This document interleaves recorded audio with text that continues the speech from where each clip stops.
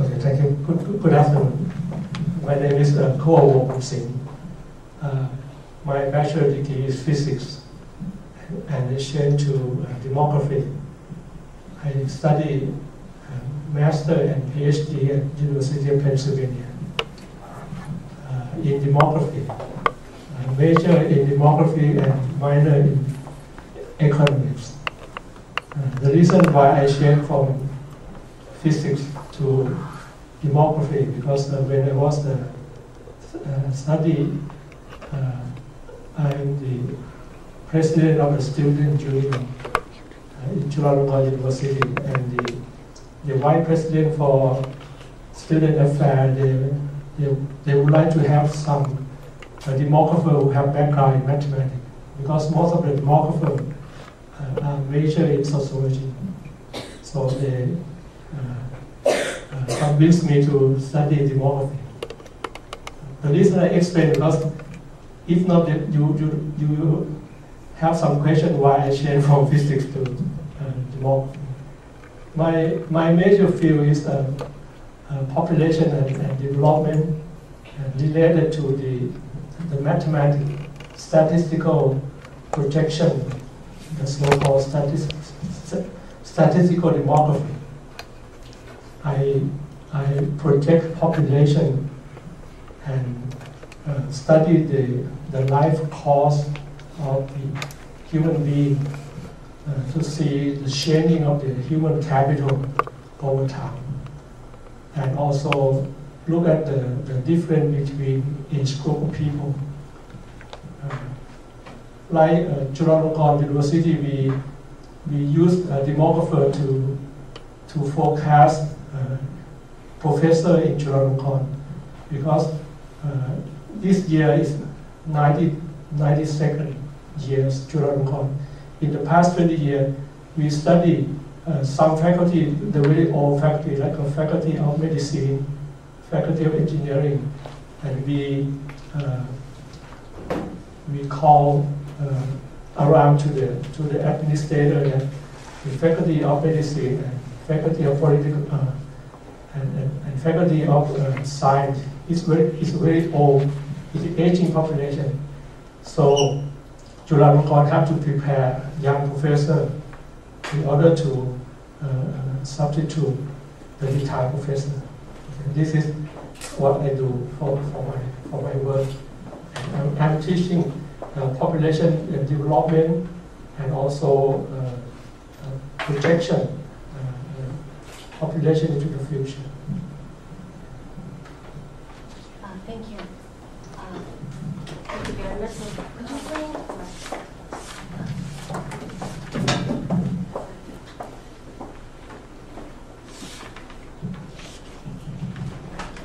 Good afternoon, everyone. I'm glad to be here, and we are very honored to join this COE program.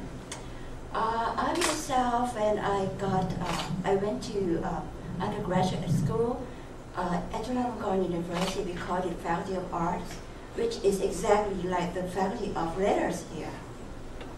We had like majors in history, but we don't have sociology, because sociology at Chulalongkorn University is under the Faculty of Political Science. Okay, so it's a bit different, but history is there, geography is there at the Faculty of Arts or the Faculty of Letters. I got my master's degree in international relations at the University of Pennsylvania, and then go to the graduate schools of law at Fukuoka, Kyushu University. But it is political science. I did the comparative regimes in terms of people on the move, migration. But lately I've been involved in research in terms of human development, because I am the Asian coordinator for ASEM Lifelong Learning Research Hub. This is something that combines the much more involved in terms of global integration to have a sustained human capital based on lifelong learning. And this would be part of my lecture after this lecture, because Kua Sensei is going to focus on more theoretical, the conceptual framework, and I'm going to take you to more in terms of the case study, with more focus on the public sphere and the intimate sphere from different perspectives, from the perspective of different issues and different geographical perspective. So that I hope that you will enjoy, and I'm glad that we have lots of students here, because now in the world arena that has prepared for global development, you have heard about Millennium Development Goals. If you take a look at the profiles of the people there, demographers, sociologists are there. Lots of them, so you may be part of them in the future, because we are going to bring in more and more new human capital in this arena. Thank you. Thank you very much. So could you please start your lecture? Thank you very much. Good afternoon again. So my topic today will be first and second demographic dividend. You can interrupt me anytime if you want to ask questions. Yeah? This is what I teach in Thailand, master and PhD. You can interrupt and we can dive. Okay? Because they said if we synergy 1 + 1 can equal more than 2. Okay? But if you hospitality 1 + 1 will be 1.5. But if it's defensive 1 + 1 can be less than 1. And so we will down. Okay?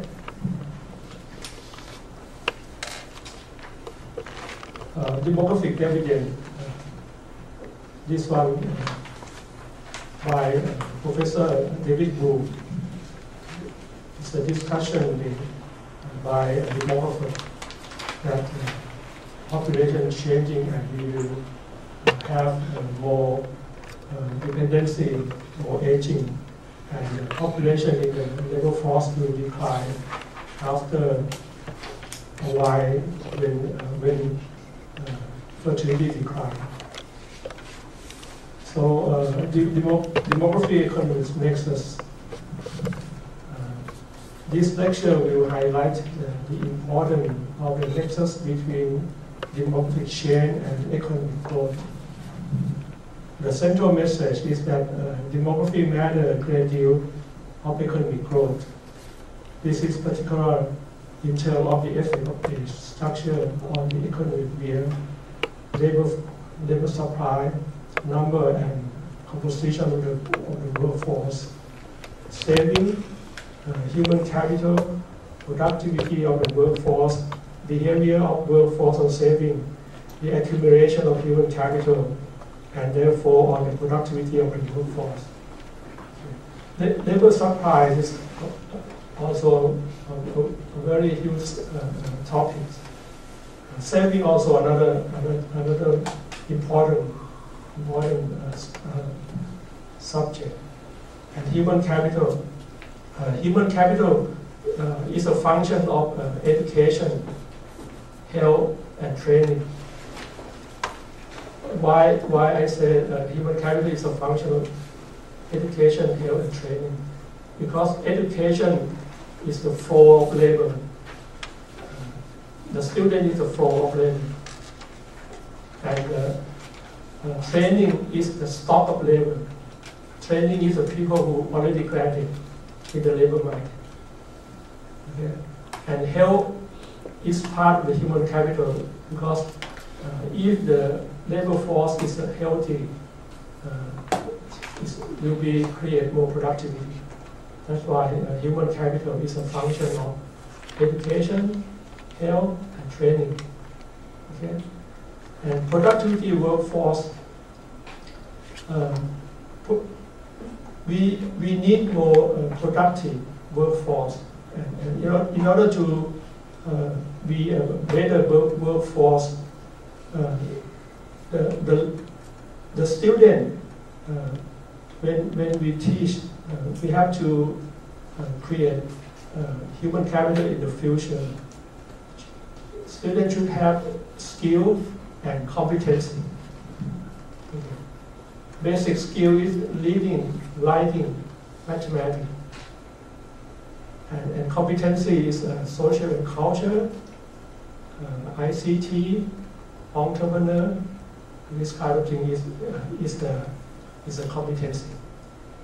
And behavior of a workforce on saving the accumulation of human capital and therefore on the productivity of workforce. Saving is important because now in European countries or even in East Asia, Japan, Taiwan, Korea, now the proportion of aging is becoming bigger and bigger. So the labor force, when they are still young, they should have more saving to be used in the future. Okay, because the dependency, the support ratio is declining. In Thailand, now 6 workers take care of 1 elderly. In another 20 years, it will be only 4 labor take care of 1. And in another maybe 40 years, only 2 labor take care of 1 elderly. Okay. So saving is also very important. I said demography economic nexus is related. You can see from this figure that there are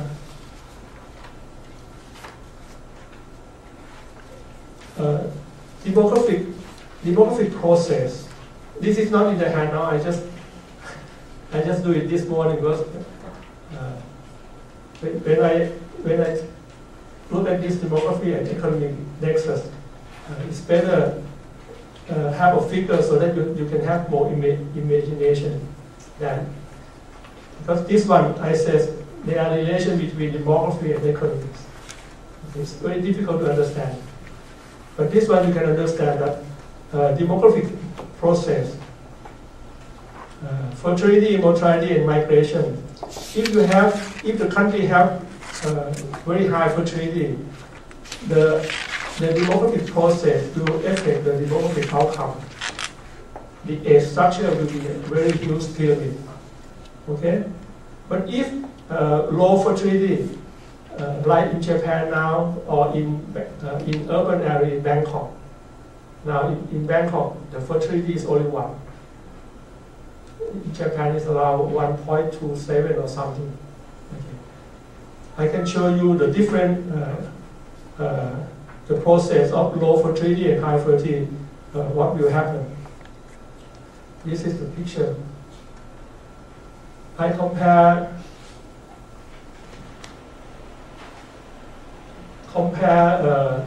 Thailand, Italy, and Japan. This is 1950. Okay, when we forecast in the future, you can see Thailand in 1970, total fertility is 6.3. Now only 1.6. Okay, and Italy and Japan is you can see that. Fertility is decline very fast, and the structure will change very fast also. You see the change. Okay, so demographic process will affect the demographic outcome. Okay, this one.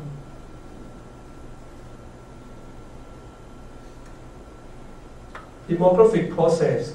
This is demographic process. Affect demographic outcome.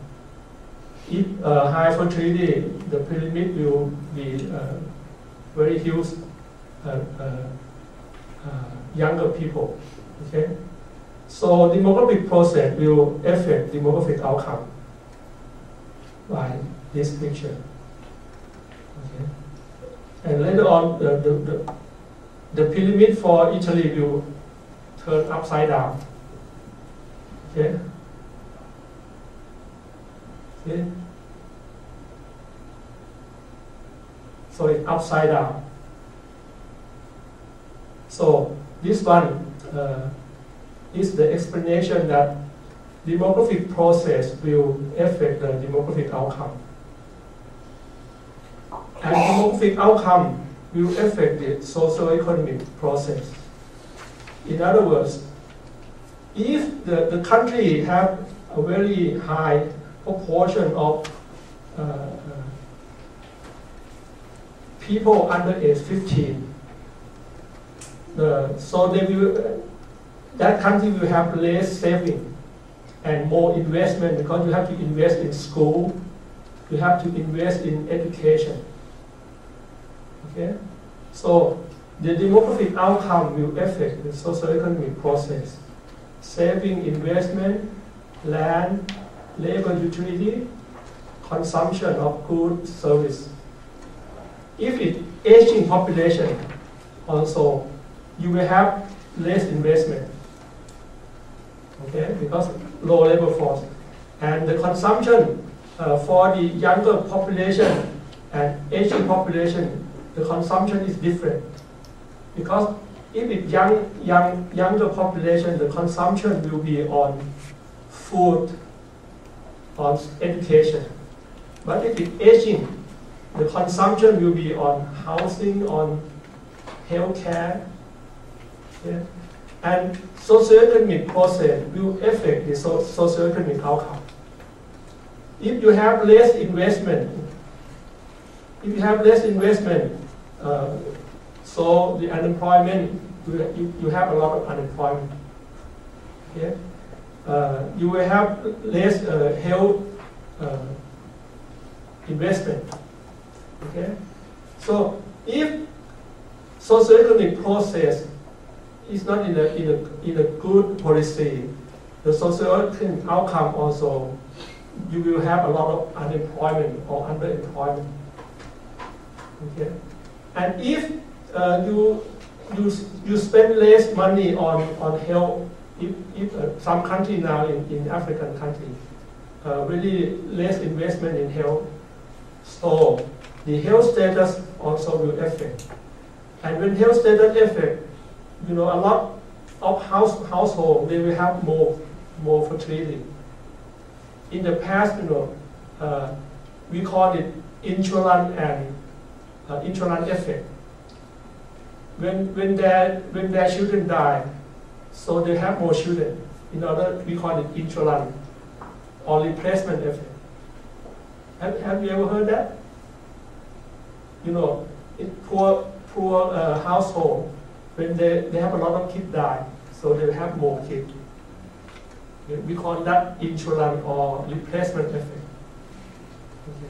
So the socioeconomic outcome will affect the demographic process and demographic outcome. So this is demographic and economic cycle. Okay, you follow that? Any question? You can ask any time because Professor Imiko told me to speak very slowly, and I would like to have a dialogue. If you want to, you can ask any time. Okay? You can ask in Japanese. You can ask in Japanese, but somebody will translate to me. I know only two words, domo and doso. Okay. Okay. So demography economy nexus now is your hand out. Labor force participation tend to be higher among age 15 to 64 years old than in other age groups. In other words, when low fertility, okay, the population in the labor force will increase. You can look at this picture.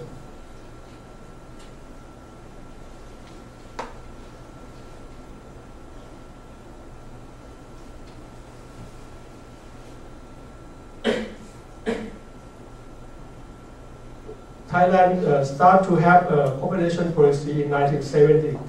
We have fertility 6.3, and in 1980 fertility declined to around 4. And in 1990, you can see that the people in the labor force, this group, start to increase, and the younger population start to decline. Okay. And you can look at Japan in 1990, a lot of proportion in the labor force increased. Also in Italy. But later on, the proportion in the labor force will starting to decline. When you have a high proportion in the labor force, we call it demographic dividend. You start to have demographic dividend. Okay? You see, Thailand starts to have very high proportion in the labor force. But later on, it will start to decline, and the aging people, you see, the aging people start to increase. So demographic dividend is gone after proportion of the labor force is declining. Okay?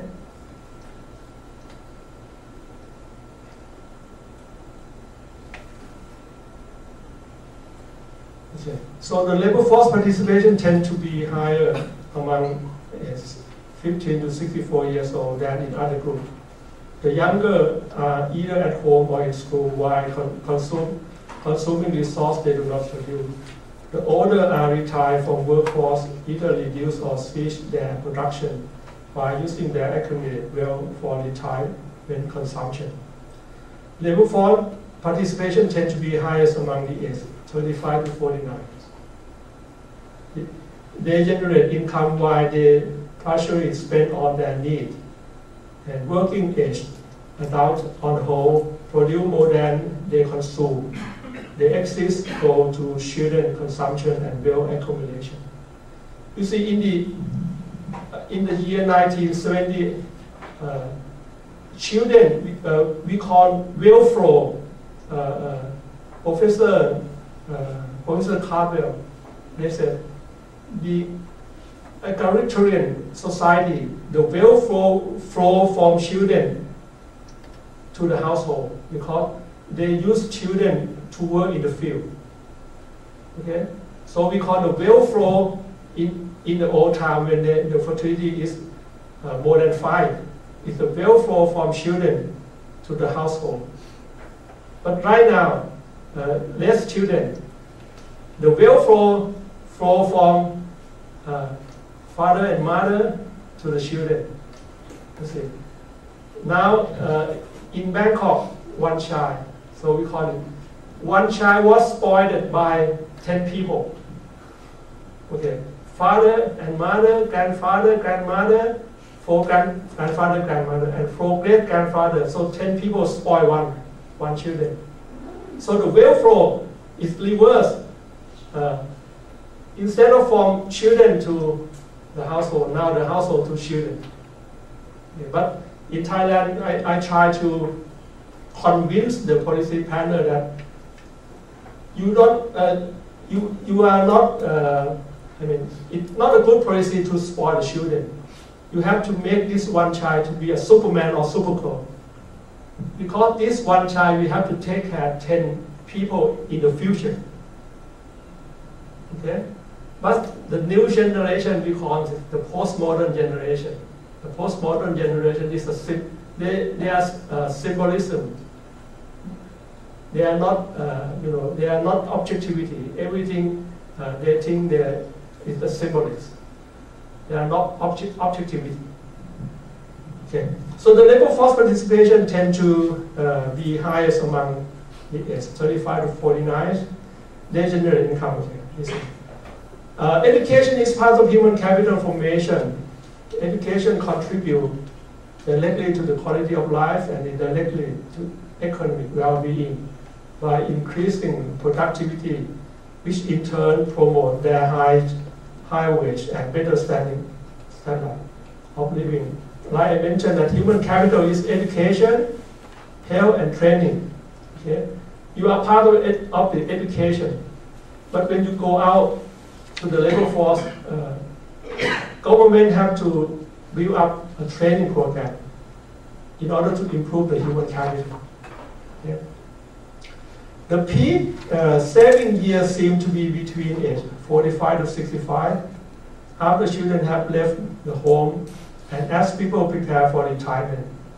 At the stage of the life cycle, when saving behavior is especially strong, national saving lies This lasts as long as it takes for the entire cohort to age beyond this age.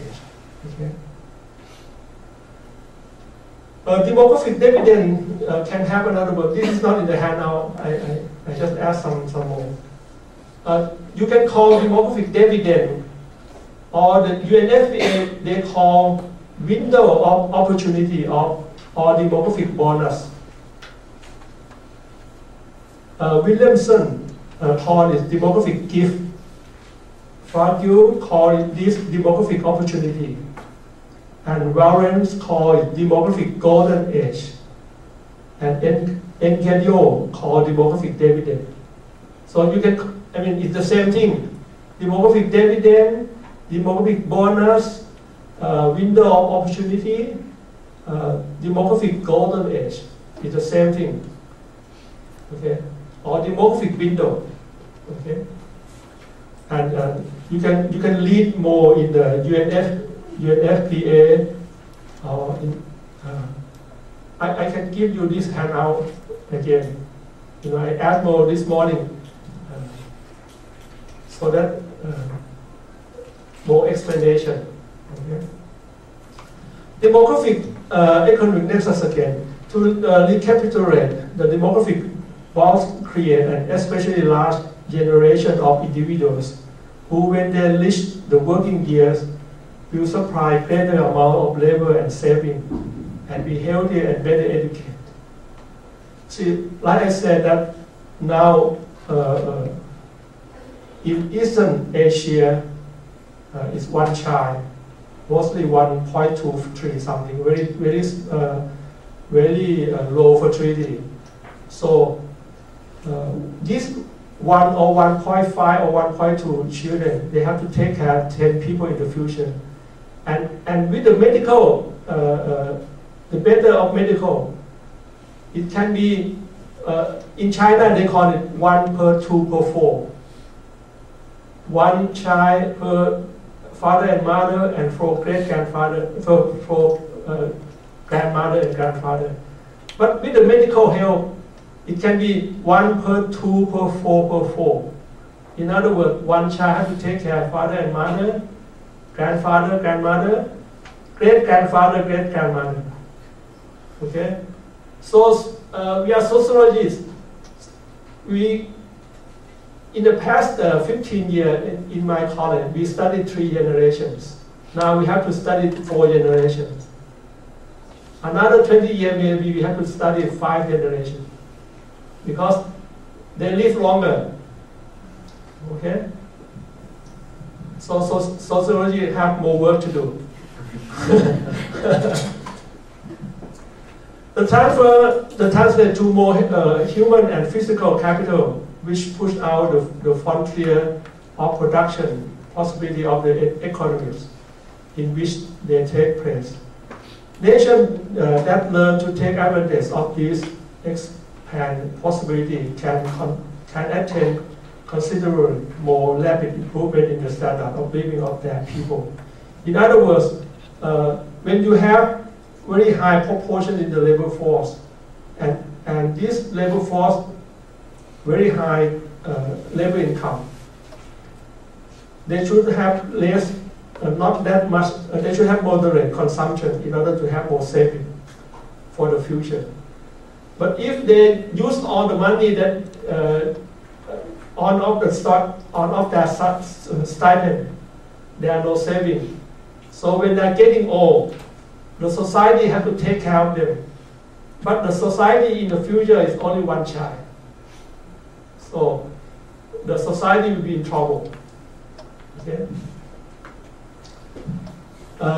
Key aspect of demographic economy nexus, demographic dividend, the economic benefits that derive from demographic change in terms of a future of an age structure with the tendency of the working age population to grow more rapidly than the overall population once fertility has been declined. Okay. Demographic dividend may also call demographic bonus or window of opportunity or demographic golden age. Demographic dividend or window of opportunity Normally, a demographic dividend may occur only once during a demographic transition and last just a few decades. Only once demographic dividend, because proportion of the labor will increase, but later on when fertility decline, right, proportion will decline, while the proportion of the aging increase. Right? Okay. The rising of the proportion of the population in the working age relative to that at a dependent age is considered a window of opportunity to accrue economic benefit to both the society and each individual population. 4 conditions for attaining a demographic dividend. The first one is demographic condition, combination of a decline in mortality, fertility, and dependency ratio. You remember the 4 blocks that demographic process affect the demographic outcome, and demographic outcome affect the socioeconomic process, and socioeconomic process affect the socioeconomic outcome, and better socioeconomic outcome will affect demographic process. So it's the population and development, they go in a cycle. If you did not plan a very good policy in socioeconomy, it will affect this demographic outcome. Okay. The second one is timing of the demographic transition only occur in the middle phase of demographic transition. And existing human resource condition, quality of human resource is very important. In other words, the labor force, the human capital should have very high education, high skill, and high competency. And policy condition for a more productive workforce, economic policy, labor policy, human resource policy, and financial system. Now Thailand try to create more financial system. In other words, if you are working now and you saving for the future, it's a tax examination, things like this. This is the financial system. Okay. This one, this is the figure that here in the year 2000, proportion of the labor force is around 62%. It peaked, Thailand peaked at 67% in the year 2009. Next year, demographic dividend, it's starting to decline. We still have demographic dividend, but it's starting to decline. I alarmed this one to the policy panel 6 years ago. I said, only 6 more golden years for demographic dividend, but they do nothing. Because politicians, usually they think very short term, they don't think long term. Okay? Nobody politician now. So after 2009, the proportion, you see this pink color declining. Okay? This one is 0 to 14. I call this is like a tsunami. You see, before tsunami, the sea level is declining, right? After declining, now I call this tsunami aging people. You see, increasing after declining of the wave. Okay, you can see in the year 2000 it's only 10%, is 60 and above. In the year 2025 it will be 20%. And Thai people, only 22% of the Thai people have provident fund. Only 22%. Only the people who work in the private sector or the government, we have a pension fund, but the farmer they don't have provident fund. Okay, so now we try to create this kind of provident fund for the whole nation. Okay. So we say percentage of the elderly increased twice in 25 years, like a tsunami wave. You see, increased from 10 to 20%. Okay. This is because people are living longer and must accumulate more wealth in order to support post-retirement consumption. A larger share of the population is concentrated at older wealthy age. We have to extend the demographic dividend. Can we extend the demographic dividend? Can we? You can extend the demographic dividend if you have a policy, like in France. If you got the first child, the government will pay you something like 2,000 euro, second child 4,000 euro, third child 10,000 euro, and you can live for a pregnancy for 1 year, and you have baby bonus. Okay, Singapore also have this kind of baby bonus. In Thailand, on leave for pregnancy is only 3 months. But in France, I think it's 1 year. And also, not only women, husband also can leave to take care of the children also. Extend demographic dividend. Now, in Thailand, fertility is only 1.6. Partly because, like the work of Professor Imigo, that women work and child rearing is a conflict. It's a conflict between women work and child rearing. So in Japan, you have an M curve. Right? You leave to take care of your children and you go back to work. For Thai, we have only 2 years for M curve, only in Bangkok. But later on, no M curve, because women in Thailand, they don't leave for their work, because if they leave, no pay, and if you leave, when you go back, maybe you cannot find the work. Okay, and they said taking care of the children is not only their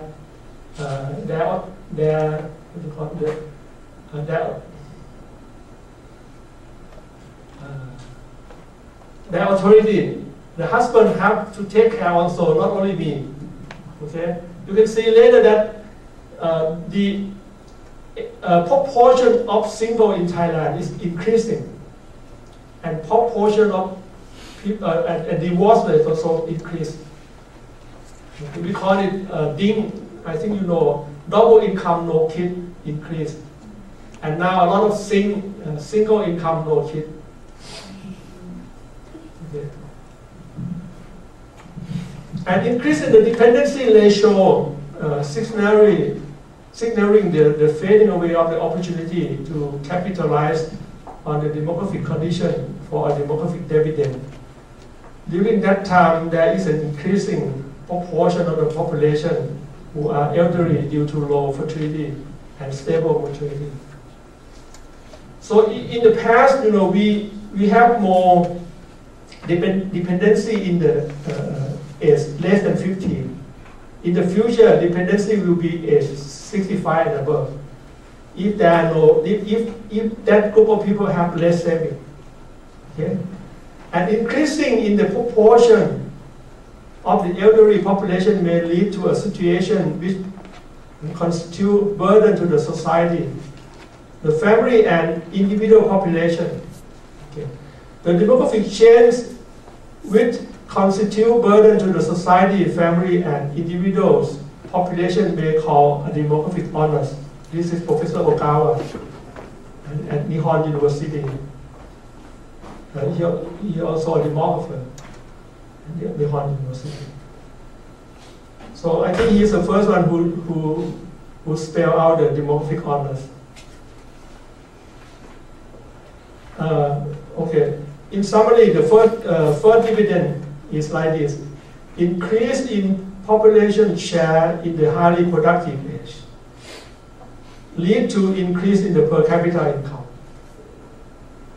And this increasing in the per capita income increase in per capita consumption and current living standard, and increase in per capita saving and future living standard.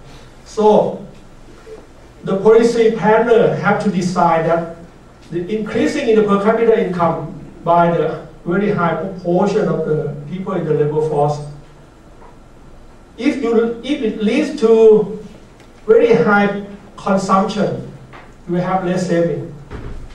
Okay?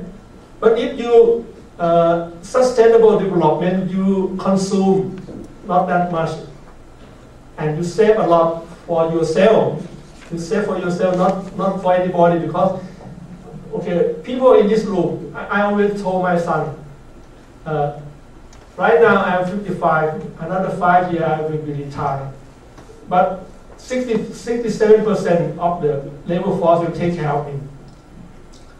My son is 26 years old, now he works in New York. I said, you have to save 40%. He said, why? Well, 40% for yourself, not for anybody. Because in another 35 years old, when you are aging, only 2 workers take care of you. And that 2 workers who take care of you, I don't know whether they can take care of themselves or not with their very high consumption. Okay? So in this room, you have to save 40%. But some economists said no. If you keep on saving, they will have less multiplier effect. So it depends on the economist. You know what I mean? Some economists said if you save more, there are less investment. So some economists will say, spend all of your saving, create more investment. So it depends. Okay? Any question? No. Okay, a second demographic dividend. Possible to explore. A second demographic dividend would be possible if change in the age structure influence the accumulation of wealth and capital. Should that be the case, aging can lead to a sustained increase in standard of living that persists after the demographic dividend has long disappeared.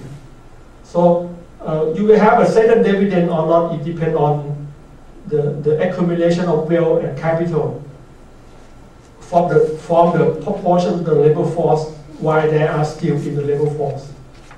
If they accumulate a lot of wealth, accumulate a lot of saving, you will have second dividend.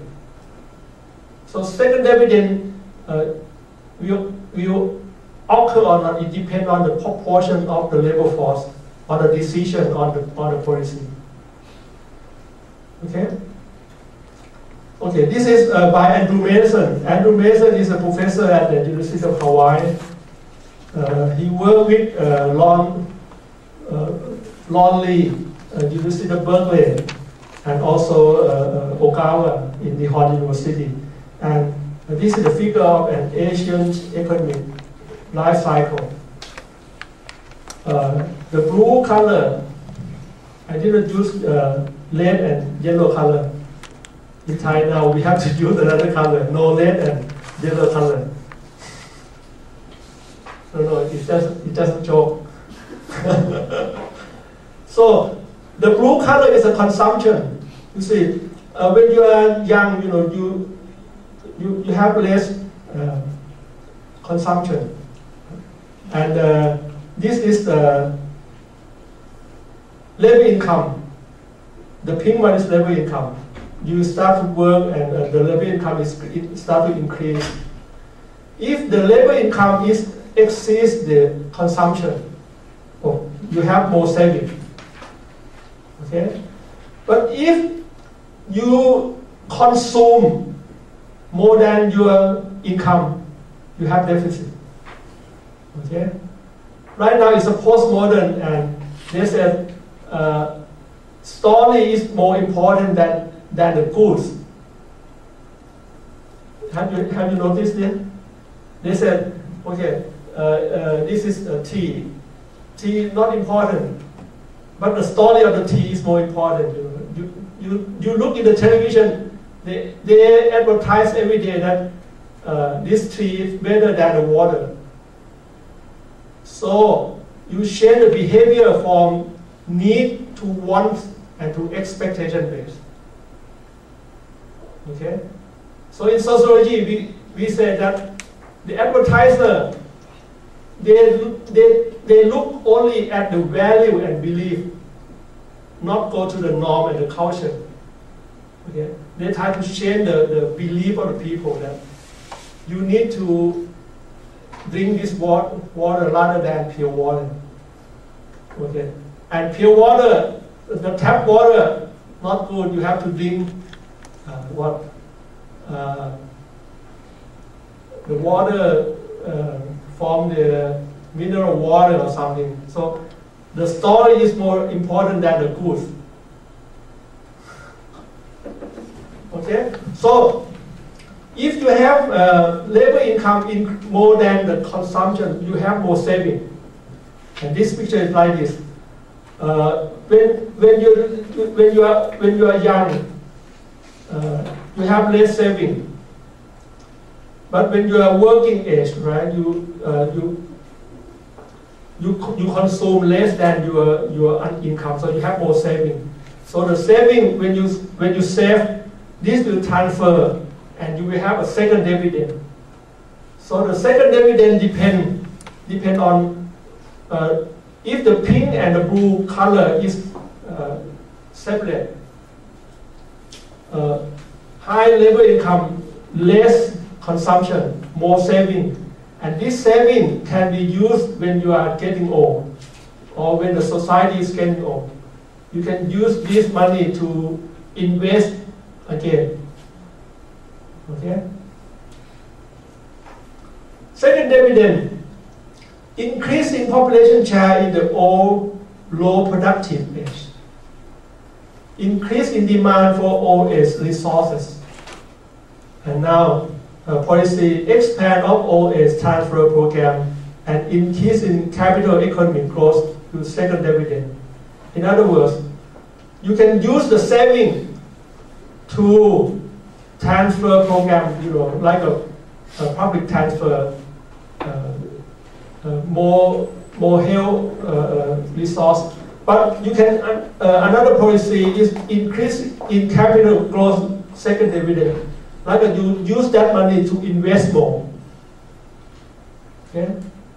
Saving can be used for public transfer and also create another investment. Okay? The future of Asia. Maybe we stop, have a break for 5 minutes or 15 minutes.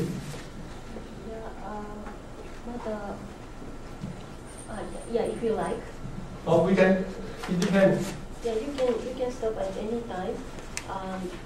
Formally, this lecture 1:15? Within 1:30, 2:30. Okay. 2:30. However, you can stop. Okay, we can go to 2:30. Okay. Is it time to Okay. stop? The future of Asia. For demographic transition in Thailand, the population is 34.4 million in 1970 and 62.24 million in 2000. Right now it's around 64. The TFI is 66.4, and in the year 2005 is 1.82. Now it's 1.6, very fast declining. When I do a projection for the National Economic and Social Development Board, I start using the census data. Census data is year 2000. Census data always 10 years different, every 10 years. 1990, 2000, 1980, 1970. In the year 2000, TFR from the census is 1.82. And I forecast that in the year 2025, TFR, total fertility rate for Thailand, will be 1.68. But last year, it's 1.62. So it declined very fast for Thai. So this graph that I show you, Thailand will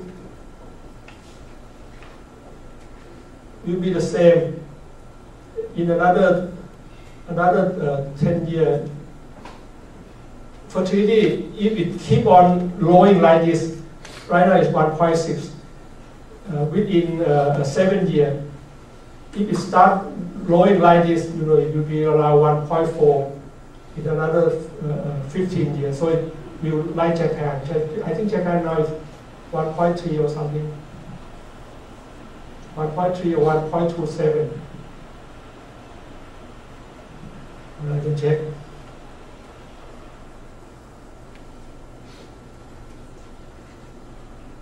Japan.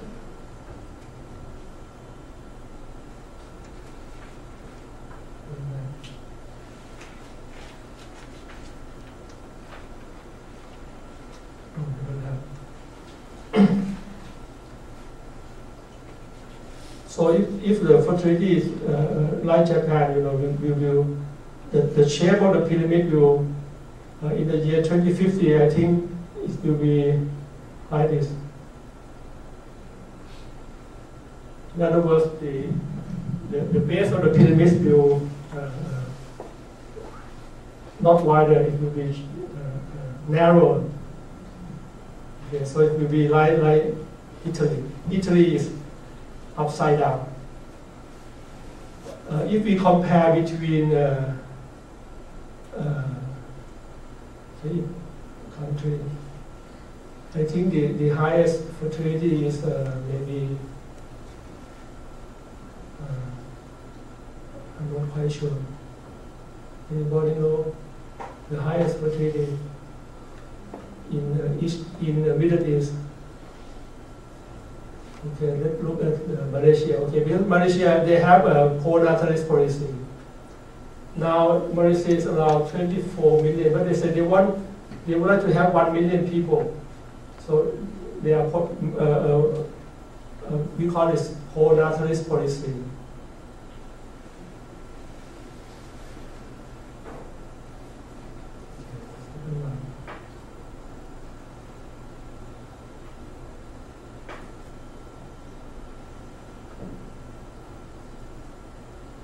Myanmar.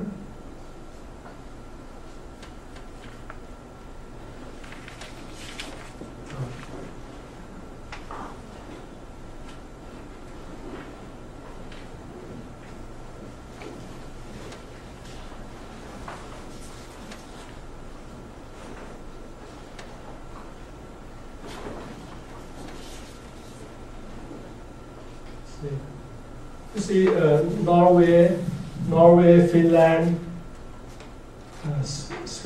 Norway, Finland, I think Sweden. Fertility is allowed 2. There are no policy, but like in Norway or Denmark, they want their country to be homogeneous.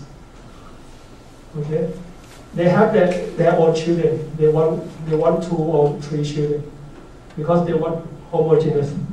They don't want any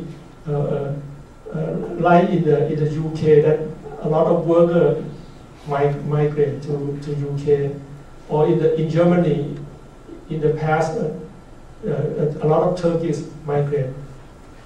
Okay. So you can see Norway no policy, but every household have 2 or 3 children. Myanmar no policy. Malaysia is a poor natalist. The pyramid also widened. Okay, so the population policy affect the demographic outcome. Okay.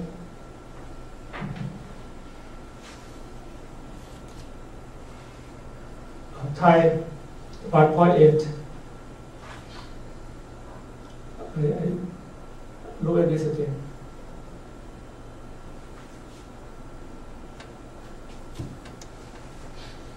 So when you compare between Norway, Malaysia, and Thailand, no policy now. No baby bonus policy, no tax deduction policy. So the fertility is naturally, so it's declined very fast. Malaysia, they have post-natalist policy. So with socio-economic policy process, social outcome is another thing, and demographic process, you have both, in Malaysia, more fertility. In Norway, the fertility is at replacement. Replacement is 2.05. Why 0.05? 0.05 is the proportion of the children die in the first year. Okay.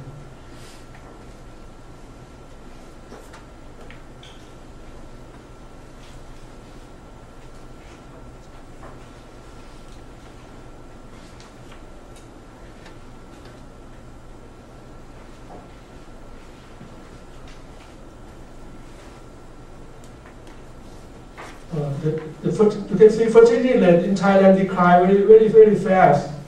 We start population policy in 1970 and declining. Any research, census, survey of population change, survey of fertility, any estimate, fertility decline, and we start to have a below replacement around 1990, started below replacement. But somebody now, they say that replacement is not 2.05. Replacement now should be 2.4. You know why it changed from 2.05 to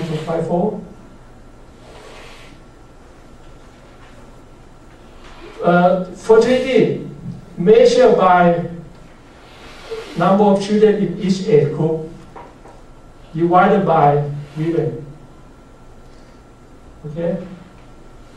So now it's 2.4 because a married couple, they should have more children for single women.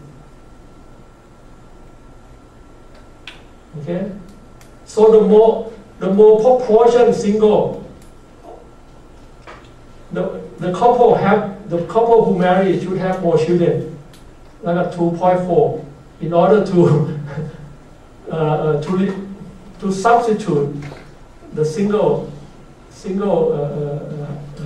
women or men who didn't marry. Okay, I read in the book that your prime minister said that single female or single male is a parasite syndrome. I think he called single male or single female is a parasite syndrome because, and he said he created a lot of program, reduce tax for the married men and married women, and the single men and female said, why do you do this? He said, because why they have to take care of the kids for the future.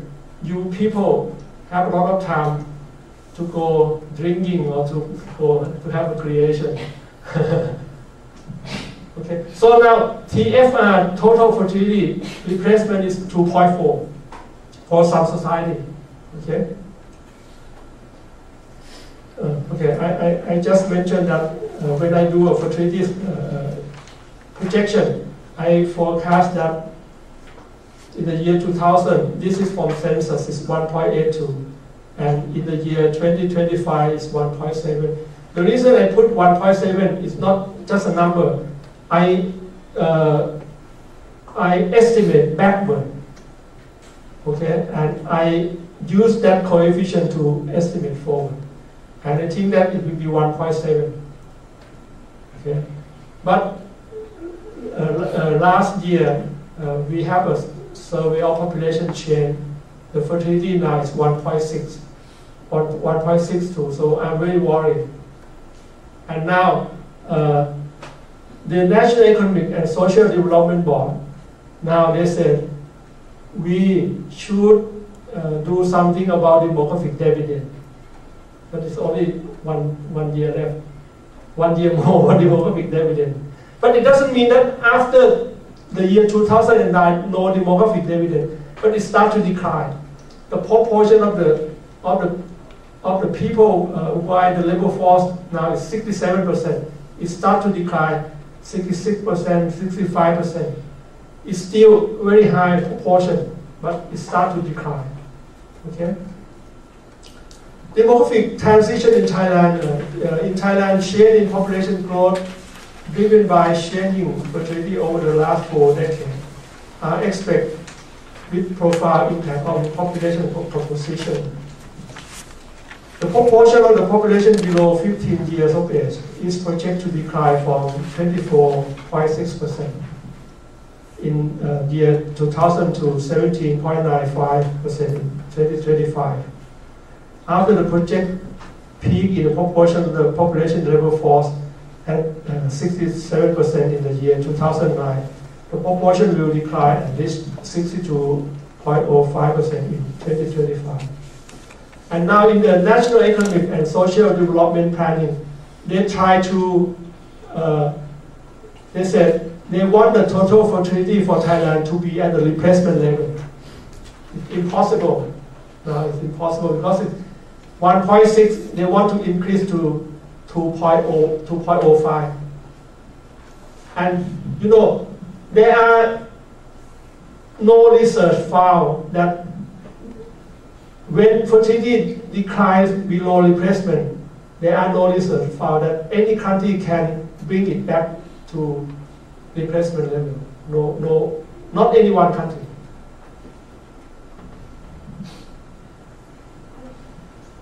Except I think in France, fertility decline and climbing up. In Singapore, declining and quite stable because they have a baby bonus, they have a love boat policy, something like this. It's quite stable. Okay, but not like this, declining and up. No, not any country. No country. After the projected peak in the proportion of the population in the labor force at 67.08%, the proportion is starting to decline. Okay. And this is a figure that now we talk about the consequence of the fertility. This is the nursing, the aging nursing care. The nursing care in Thailand take care very little people because Thai people, the aging people, 92% of the Thai aging stay with the family. And out of this 92%, 72% is the elderly stay with their son or their daughter. Okay. But this pattern will change. We can show you later on that the support by the family is starting to change to more public service. Okay. Again, the varying curve or the proportion of the population below 15 and between 15 to 59. The proportion curve of the aging population, 60 plus, is moving very fast in a search of a double increase from 20 to 20%. It is like a tsunami wave that carry a negative impact on the society. This study called the situation as the tsunami aging population phenomenon. This phenomenon is expected to bring negative impact on the Thai society in the near future. In other words, Thailand will have a chance to enjoy the optimum condition of the demographic dividend for no more than 2 years from now. Then after, Thailand will be in a transition to a demographic honors unless an appropriate policy intervention is adopted. Maybe we have a break now.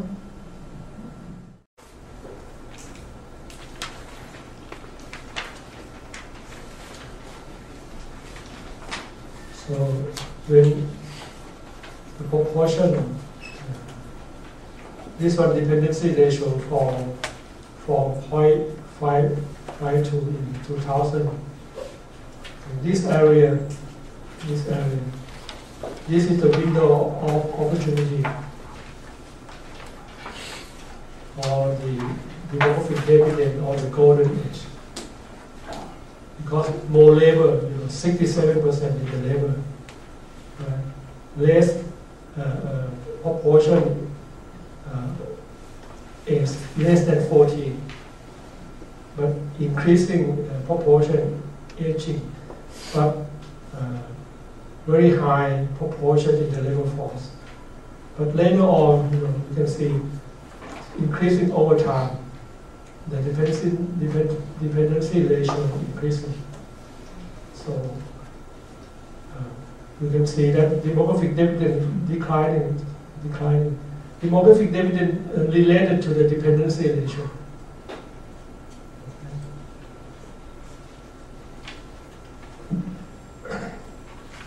This is the life expectancy.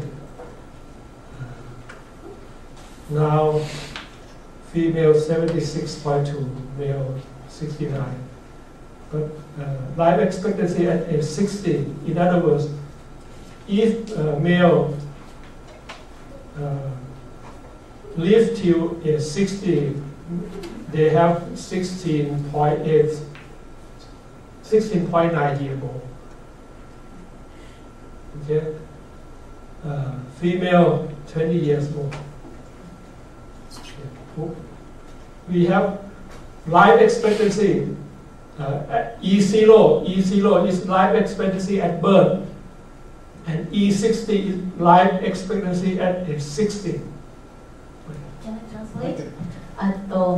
E0 っていうのはいわゆる平均寿命です。0歳児平均余命、残ってる命のことを平均寿命と言います。で、E60 っていうのは60歳児の平均余命。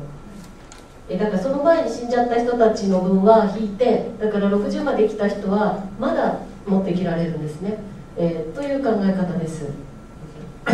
So you can see that female live 6 years longer than male. But usually, in Thailand, male older than the husband older than wife 3 years. So the wife is a widow's 9 years. See, because they live longer 6 years, but they are older 3 years. So that's why when you look at the sex ratio for the marriage, sex ratio at age 60 around 0.8. In other words, more women than men, because men die younger. This related to the drinking and smoking. Not working?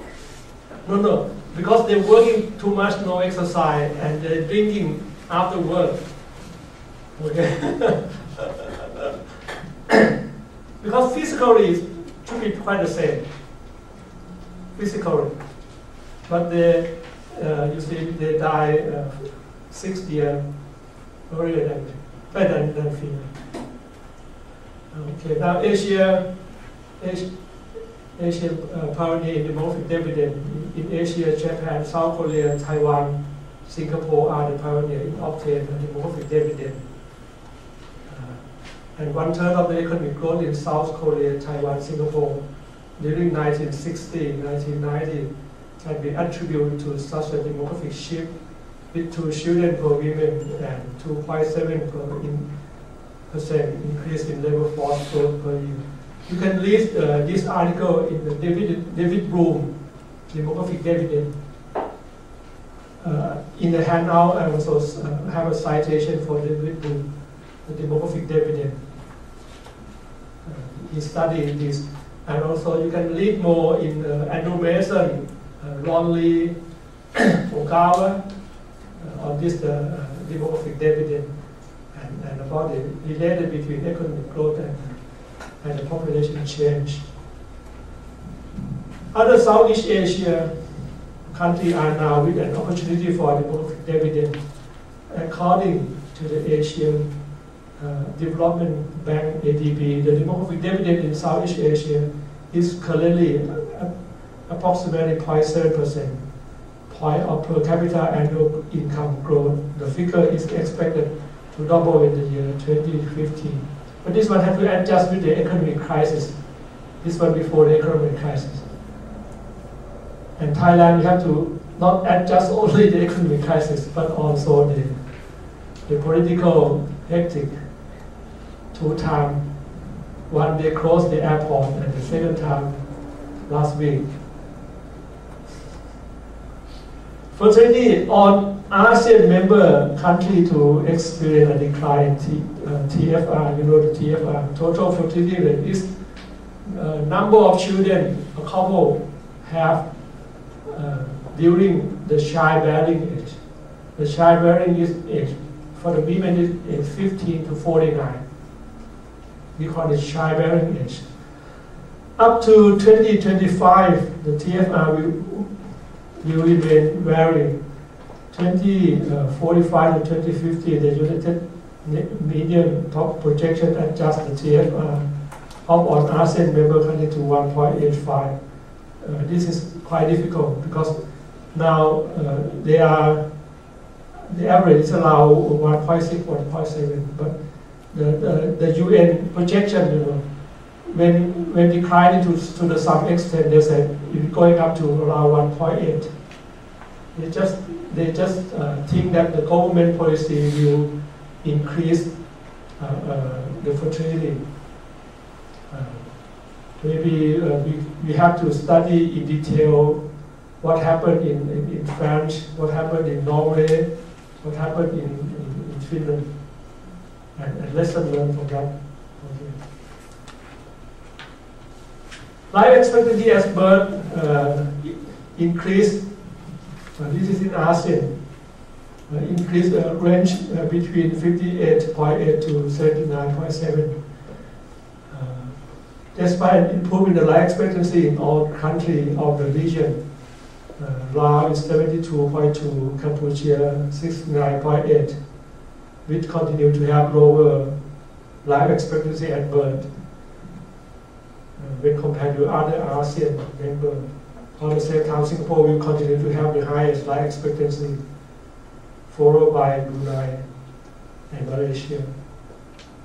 You see the figure I just showed you, this one, life expectancy. Now the demographer in Thailand now start to worry again that maybe the life expectancy may be lower than this because the age, the age is coming back. age, AIDS, is coming back. The HIV AIDS is coming back because now the teenager, because of the postmodern, now the time figure is starting to come in. So the life expectancy may be declining a little. Because life expectancy, you cover it by using the age-specific death rate for each age group. And you convert this to the probability of dying, and you convert this to the life expectancy. Okay?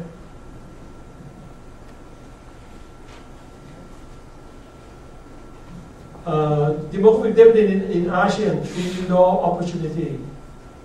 This one from Dr. Patcharawalai paper and John Skinners. Scrutiny investigation on East Southeast Asian countries suggests a very pace of degree of economic benefits to be obtained, to be attained among them. The first window is Singapore, Thailand, Vietnam, with the shortest remaining period of demographic dividend, no rather than 2015. And the second window is the Brunei, Indonesia, Malaysia, Myanmar.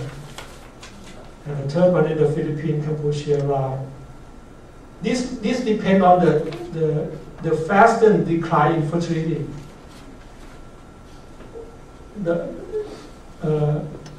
The faster decline fertility will benefit the first window. Okay.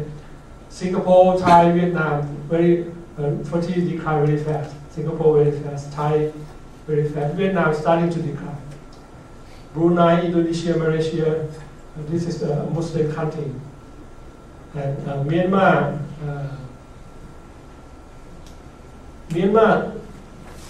my guess, some also deal with the mortality pattern. When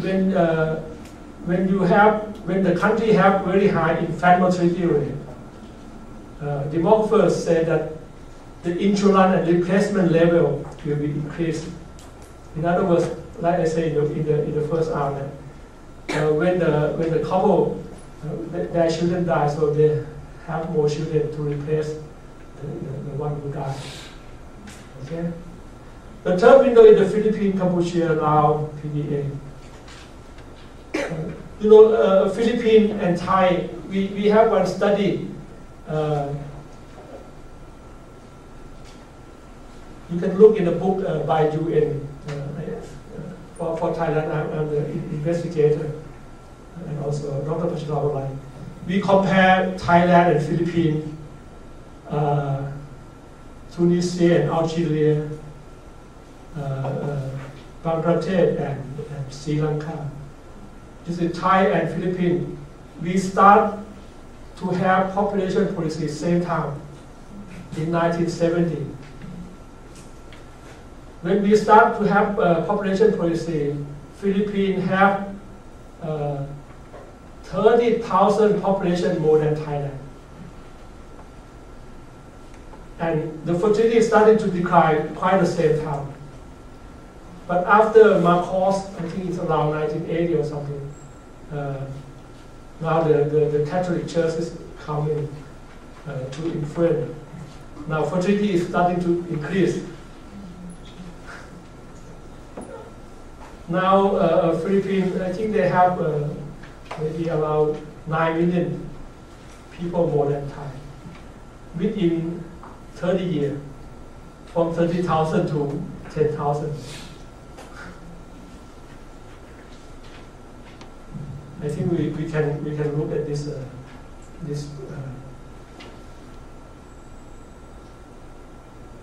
this program is by Harry.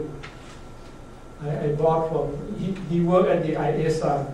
This is a program that if you want you can buy from they call it the demographic tool. And it's very good when you want to use to explain to the student, or you can use to explain for you. When I teach the business demography, people who work in the business, I explain that you have to use demographic data before you selling something. Okay, when I compare Philippines,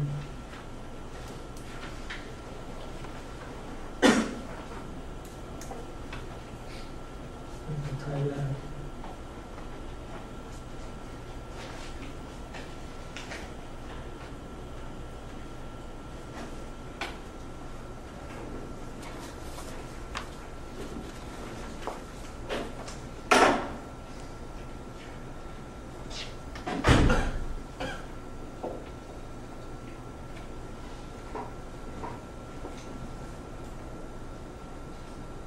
Yes, we start population policy same. The figure is quite the same. See, in I think in 1980, the Marcos is out, and now the Catholic Church they said the family planning is against the religious.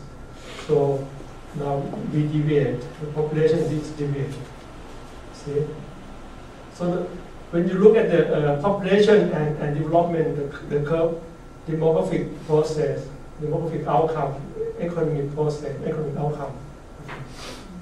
This one you can see the relation between population change and economic and socioeconomic policy affect population. So it's a cycle. So it depends on which policy you deal with, the social policy, and which policy you deal with, the fertility policy. Okay.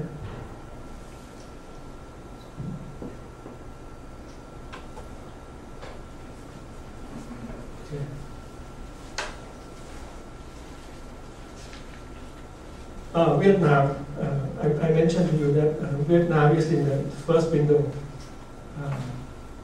You look at the green one, demographic dividend start and will decline in the year 2010.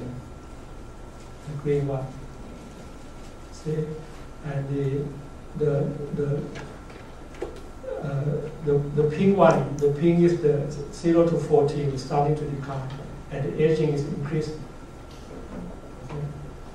For Malaysia, I think the demographic dividend will decline maybe around 2020. But the aging, right now the aging is only around 7%.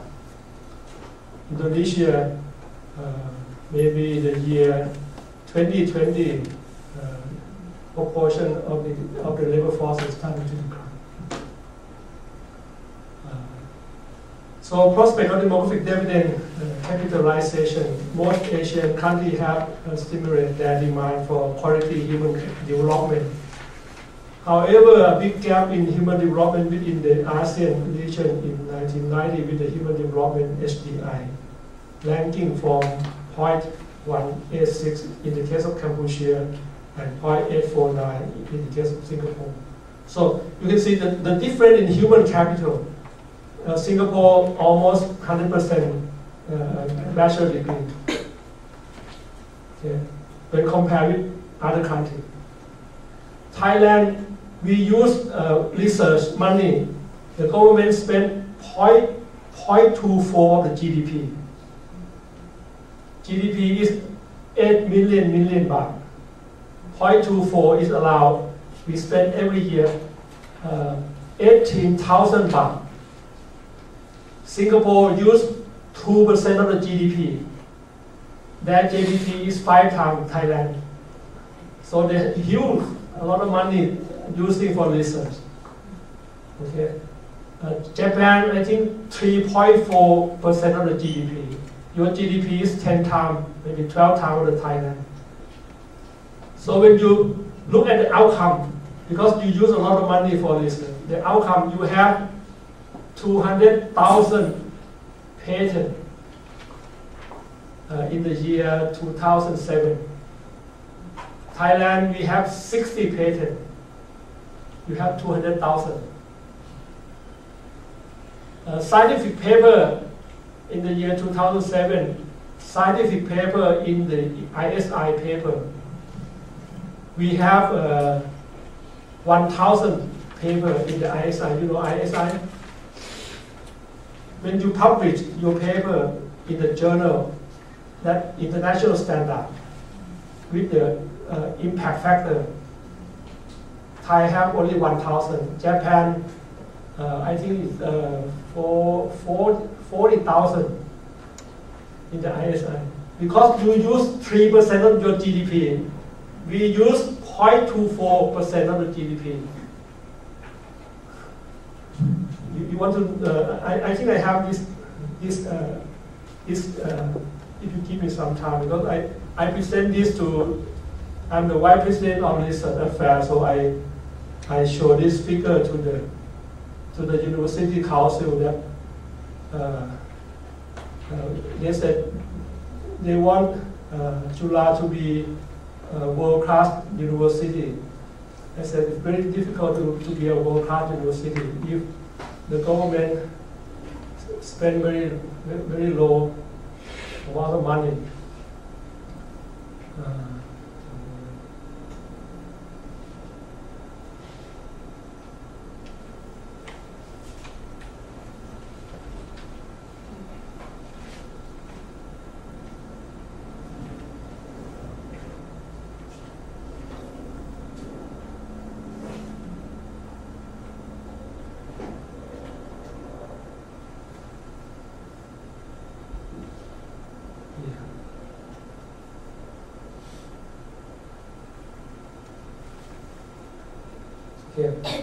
Thailand 0.24 of the GDP. Japan 3.2% of the GDP, and the GDP I think is 12 or 14 times. You have 7 R&D personnel per 1,000. We have 0.6, very low. Okay? And patent, you have 100, not 200,000. You have 100,000. We have 60 patents. You have 60,000 scientific articles. We have 1,000. Korea 13,000. Singapore have only 4 million people. We have 64 million, but they have more paper than us. Okay, so when you invest less in human capital, the output is less. And another figure I show them that Thai people is like this.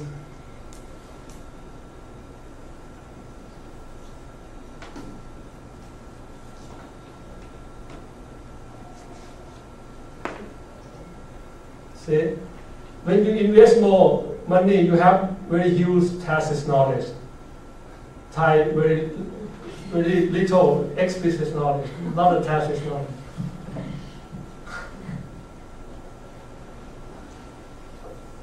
Okay. This is not demographic dividend.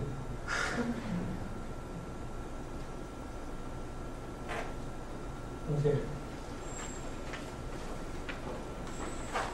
So the HDI, despite additional improvement in HDI, Lao, PDA, the ASEAN member with the lowest HDI, Cambodia, Myanmar, right? Singapore 0.84, Thailand 0.68. Okay, prospect for demographic dividend capitalization, in particular, the education and training environment in a number of Asian countries has not met the demand. A large number of the working population, particularly in Southeast Asia, is unable to adapt themselves to meet the demand of a flexible labor market. Most of them lack of appropriate policy and support institutions to make their growing workforce productive enough to achieve sufficient growth before an increase in the old age dependency ratio. In other words, when I write a paper to the National Economic and Social Development Board, I say that Thailand demographic dividend is starting to decline. You have to improve productivity for the labor force. And in order to improve productivity, you have to improve the human capital. And in order to improve the human capital, not only education, but a very high skill and very high competency. Okay? You have to spend more on research. Okay? Rather than buying knowledge from outside, you have to create your own research. You have to create your own knowledge. Because if you buy knowledge, it's an explicit knowledge, it's not a tacit knowledge. You know the difference between explicit and tacit knowledge. Right? The explicit knowledge, when I give lecture, you know the explicit knowledge for me.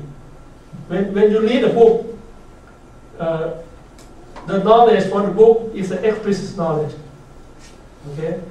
But when you read the book and you go out or you are a scientist, you go to the lab and you do learning by doing research, you change from your explicit to tacit knowledge. Okay? When you, as a social science, we go to the field work, we interview people, we conduct a focus group, we change explicit to tacit knowledge. Okay? Most of them lack appropriate policy. Okay, now so I try to convince the government that you have to invest more in research. You have to invest more in human capital. Moreover, the alternative strategy in labor migration have not been able to allow them to fully optimize or to maximize the demographic dividend. They are rather self-defeating. I said they're defeating because you didn't improve the human capital. You have more labor, but most of them are semi-skilled, not a skilled labor, not a technical, not a professional. Okay. A side effect of policy has been that migrant, the employer, and the national economies now have to face trap of insecure and unstable socioeconomic development. The problem turned itself into an increasing socioeconomic pressure on the society and can be expected to aggravate in a few decades to come when the demographic dividend in the region is facing away, turning instead into an honors. Okay. So now the ASEAN, a very high proportion in the labor force, but mostly are semi-skilled or unskilled. Okay. So even you have more labor income than consumption, but the saving also still very little. But if you have high proportion of the labor with a very high skill, very high labor income, you have more saving. Okay. In the 21st century, rapid aging will progressively become a global phenomenon in a globalized world. Realization of the potential of the elderly worker is a recent phenomenon to reduce societal and household dependency at old age, while contributing to the improved well-being of the elderly. Nevertheless, employment and employability of the elderly remain a political debate in many societies. Okay, another thing that we are facing is that, like in Thailand, now they said the retirement age, they want to expand 60 to 65 years. Okay, but some people said, well, don't do that, because if you expand 60 to 65 with the unskilled labor, it very less multiplier effect. So they are debating. Okay. Like in university, we have the government have a policy expand the retirement 60 to 65, but not every professor can be increase the retirement. If you want to increase your retirement age, you have to be full professor. But if you are associate professor, you have to show in the past 5 years whether you have a good record producing a paper. If you don't have a good record in producing a paper, they will not extend your retirement age. And every year, when they extend, you have to show the paper every year for the even you are professor, and they will hire you year by year. Okay, so they are debating on the employability of the elderly remain. Okay. The issue of dignity can be the case for those elderly with low educational level, poor health, and lack of technological skill to carry out jobs in a knowledge-based society. The problem may be worse if employer maintain ageism. Regarding the support of the elderly, the trends are in two directions. One direction is the decline traditional family support, like in China and Japan. The support ratio in China decreased from 13.8 in 1950 to 10% and 2.7 in the year 2000 and 2050. A decrease from 12.1 to 1.4 in the corresponding year in Japan. a policy pushed for ongoing intergeneration support for the elderly in addition to state-based support both Southeast Asian countries. Yet, during 2000 and 2050, the support ratio for the elderly is expected to decline from 15.3 to 4.2 in Malaysia and to 4.8 in Indonesia. Okay, this data, this by Paul Dividend. Support ratio is the person aged 15 to 64 divided by person 65 and older. So it's declined very fast. Italy, you see, Italy in the year 1936, support ratio is 8.1. Right now it's around maybe 3.4, and 2050 it means that persons who are working in the age 15 to 64, 1.4 people take care of one. Okay. For Japan, year 2000 is 4.0, 2050 is 1.4. For Thai, 2050 is 2.7. That's why I explain that people in this room, you have to save maybe 40 or 50% of your salary.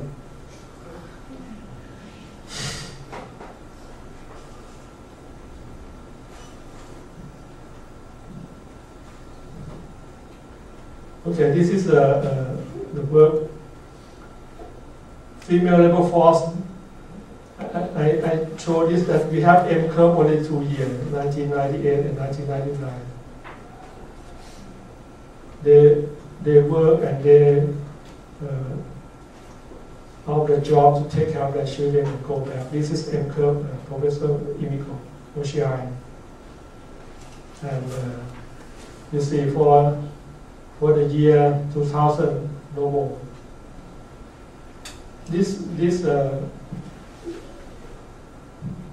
First, we thought that the M curve for Thai will be steeper and steeper. In other words, they keep on have children, and when they have children, they out of work, take care of children. I think we will follow the Japanese curve, but only 2 years. The 3rd year, no more. So it's very difficult. So when we interview. Women don't want to have children because they said, why bother? Because they have to out their job and very difficult to find work and very difficult to find a child care in Bangkok. You see, we have, I studied first child care in the year 1991. In Bangkok, we have around 500 child care. And later on, it's declining very fast because the land price in Thai in Bangkok is very expensive. So they said, if they have a child care, or when they sell the land, they get more interest rate, more than doing child care business. And child care business is very touchy. You see, when their children fall out, their father, mother, grandfather, grandmother phone to that school and say, why? What happened? Why you take care? Why you don't take care good to our children? So they said, they just sell their land. And they said the interest rate from selling the land is higher than doing the child care business. And another thing is that at first marriage, at demographer we study at first marriage. At first marriage increased for women and also men.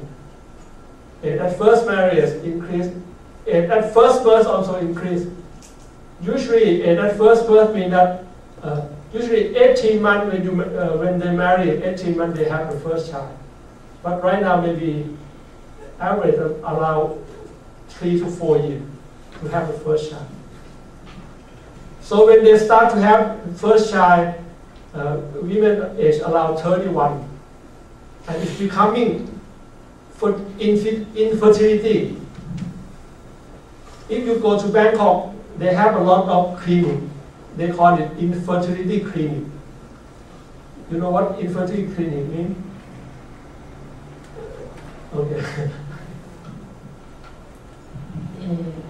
子供が生まれない人にバレるようにする、そうそうそう、不妊治療のことです。So you can see that infertility clinic in Bangkok increase a lot because of this phenomenon.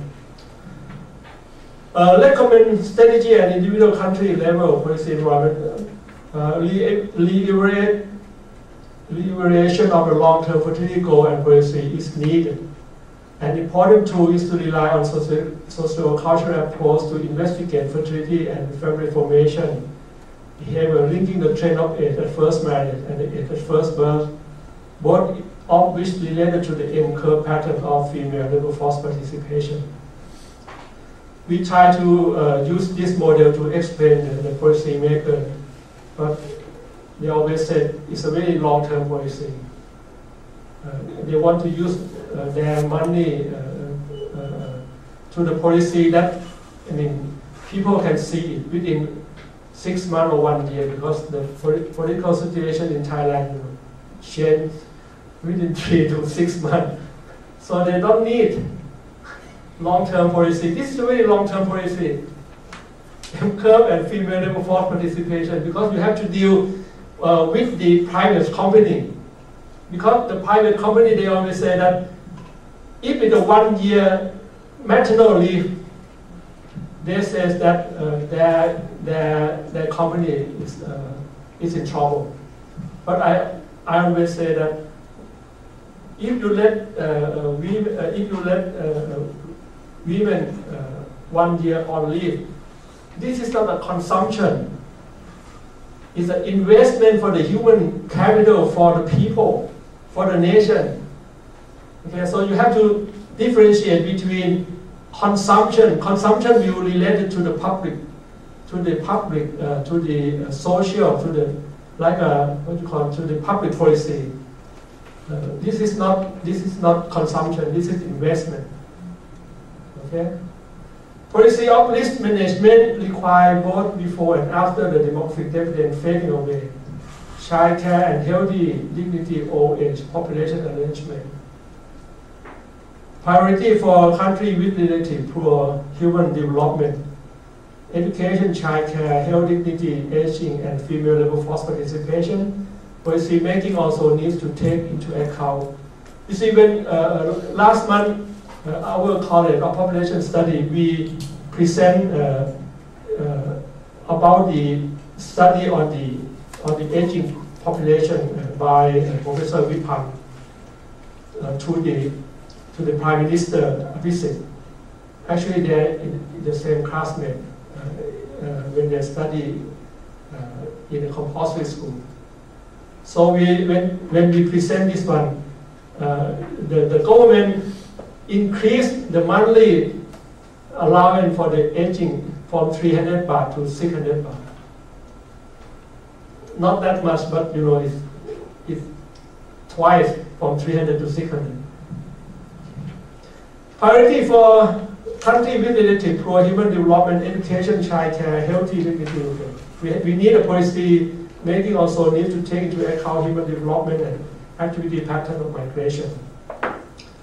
And policy to support by other public, economic, and financial policies so as to encourage more productivity of our population and strengthening intergenerational solidarity to be expressed through adequate social protection of the elderly and low social developer for the formation of the social capital as a basis for sustained dignity at individual, family, and societal level. You see, as I told you that when we studied in the year, I think in 1995, we interview people age 50 and above, and for the people age 60 and above, when we ask who support you or who are you staying with, 92% stay with the family. And most of the elderly always say that, actually, I support my son and my daughter because when they graduate, the salary is very low. I still give them extra money. Okay, and why you doing this? And said because this is a supporting system in Thailand. The elderly support their kids, and when they are getting more aging, the kids will support them. Okay. Recommend for regional cooperation. The key strategy one is to enhancing productivity of the regional workforce via lifelong learning and training up for all, irrespective of age, both stock and supply, and to galvanize the semi-skilled labor force and bring them up to the value chain as regional human capital.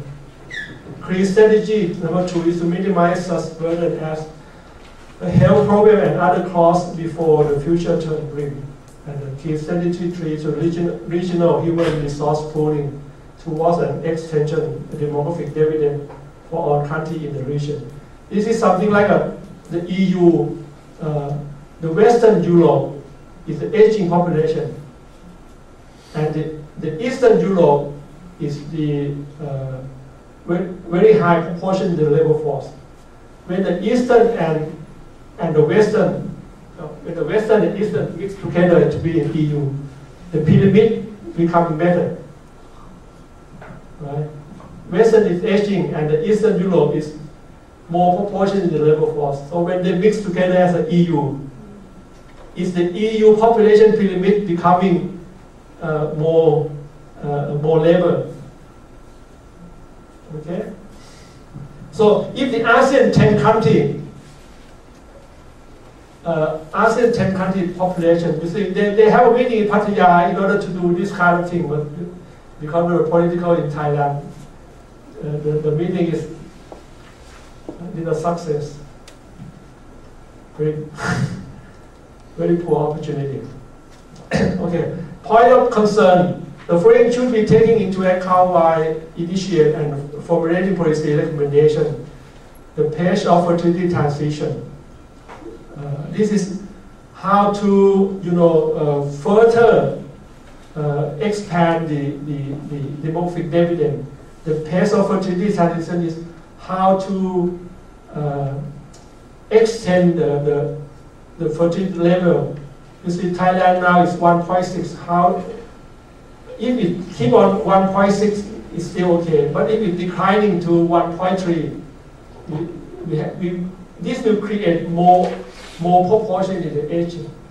So how to pace the fertility transition, the first one. The second one is the pace and the length of time when the demographic dividend is taking place. In other words, how to prolong the high proportion of the labor force, prolong timing, and also how to make use of this high proportion of the labor force, make them more skill and competency. Okay. The shorter A and B, the more concern to be given to enhancing the skill and competency of the workforce. Because they have to take care more of the dependency group at the time of an increasing proportion of aging. And D, an integrative approach towards child care and elderly care at the family, the government, and the community level. Any question? No question. Okay, this is just to show you Thailand aging society is very fast. This one, 2513, is 1970. This is after Buddhist, right? AD, after that, this is AD. If you want to change to BC, you minus 543. Okay, this one 2513 AD. BE, Buddhist era. BE. Okay, you minus. Okay. この西暦に見える4桁の数字は仏暦ですので、543って言いましたをマイナスすれば、クリスチャン暦に直ります。時々タイの数字はこれですので気をつけてください。Sorry, I don't have time to actually because it's a PDF file. Okay, this one is 0 to 4, the majority. The second one 25 to 29. This is father and mother, and this 50 to 54 is the grandfather, grandmother, and this is more than is 35 is the great grandfather, great grandmother. Okay, so in 1970, very high proportion 0 to 4. This one is 2010. You minus 543. 2010. The peak is at the group 25 to 29, father and mother. But if you add great grandfather and grandfather, this will be the majority. In the year 2050, great grandfather is the highest proportion. This is Thai. But if you have time, you can calculate this for Japan. Faster than this. Okay? So in this room, when you are becoming great grandfather, maybe only 1.3 labor take care of one elderly. Okay. My son is an architecture. He said this graph is very difficult to understand, so he helped me drawing this one. This is in 1970. This is 1970, and this is 2025.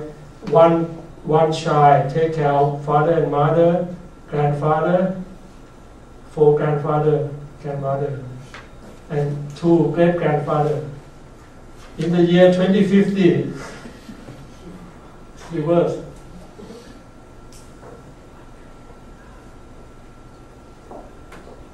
Okay, aging society policy and research topic. There are many. Okay, this one is like I mentioned that the second dividend, the saving. Okay, you can. I think we have to think about second dividend. What kind of policy to use the saving money? Some for public policy, some for investment. Thai people may be in good shape because we can follow Japanese policy, but Japanese have 15 times higher GDP than Thai, so you can have more variety of policy than Thai. Healthcare, you can look at the all medicine, all Medicare on health and wellness topic, long-term care, housing mobility, end of life. In Chulalongkorn, the Faculty of Architecture, they went into the remote area, and they said you can use the bamboo wood to make a stick for the elderly, to make a chair for the elderly. In the remote country, usually Thai house is very high because of the funding. So the architecture said we have to build, change the elderly from the second floor to the first floor. Okay, and the restroom and the restroom, bigger restroom had to be small because when the elderly fall, you fall to the wall. But if the restroom is big, if you fall on the floor, okay. And usually the door is open like this in the restroom. With the elderly, you have to open like this. Because if the elderly fell in the restroom, you cannot open the restroom if it's like this. Okay? And you know why the restroom have to open like this? You know why?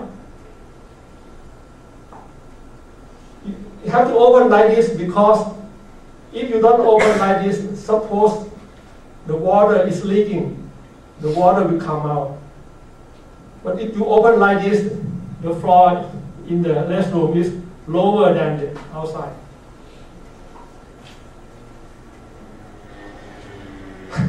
So you have to change, you have to open like this.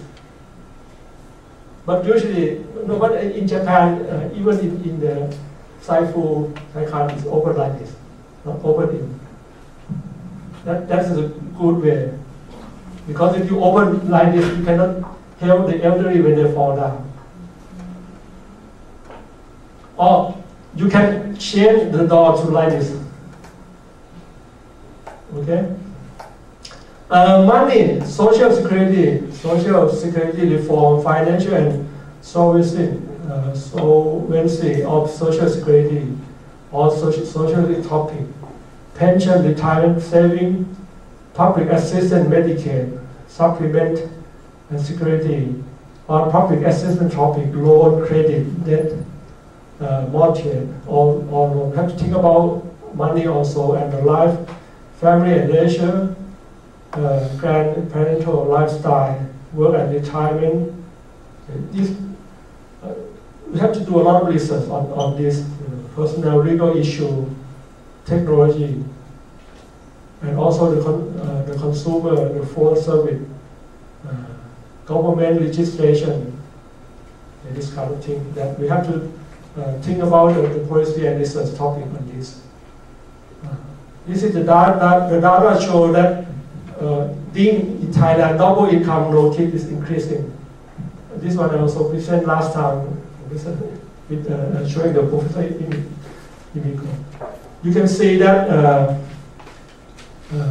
this one is the year. You have to minus 543. The yellow one is husband and wife. The pink one is husband and wife and a child. And the blue one is husband and wife, husband or wife and a child. Okay. So in the year 1999, husband and wife and a child is the highest. 5 years later, you see this one declining, but the double income notice is the blue one.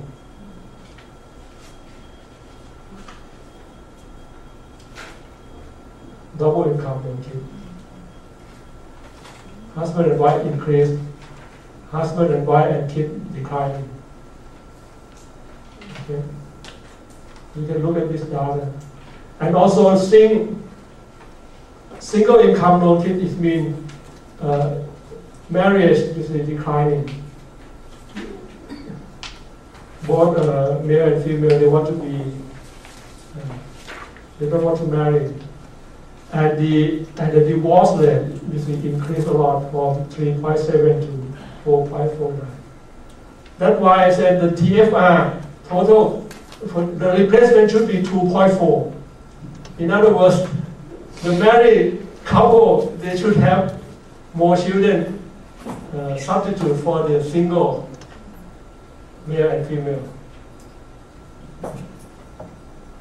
Okay, and this one, just to show a specific fertility rate in the state of California, also the same thing. That the pattern change, you can see in 1970, the peak is at age 20 to 24, right? The year 2000, the peak is changed to 25 to 29. This one to show you also in Thailand also happened this way. The green one, you see the green one peak at age 20 to 24. This is whole nation, the whole kingdom. The pink, the purple one, is it purple? The purple one is rural area. Rural area is specific fertility rate peak at age 20 to 24. But in urban area, the orange color, it peak at 25 to 29. In other words, they marry older, right? And they have their children. And at first birth also increase. Okay, so this pattern is the same with the California. And when they more educated, the age at first marriage also increase all the time. And when you increase your age at first marriage and age at first birth, infertility is also increased. You know why infertility increase? Because infertility increase with age. Okay. Okay. This is the pattern. This is not in the handout. This is by Andrew Mason. No, in the handout. Right? No. Oh yes, in the handout. Okay. Old age relocation system. If a traditional society like a Thai, we are in this family transfer. Japan may be around this one between saving and public transfer. Okay. Capital-based transformation, you change from family transfer to saving or saving. If it's more industrialized country, it will be more public transfer. Okay. And a study by Andrew Mason looked like this. Thai. Now, Thailand is a mix of saving and family transfer in 1996. We studied in 1985. In 1985, Thai is allowed here. Now it's moved to here. It means that family more saving and also more family support. In the US, it's between this one, the saving and public transfer. And for Japan is here. Public transfer more than US. And Taiwan is mixed between this one and this one.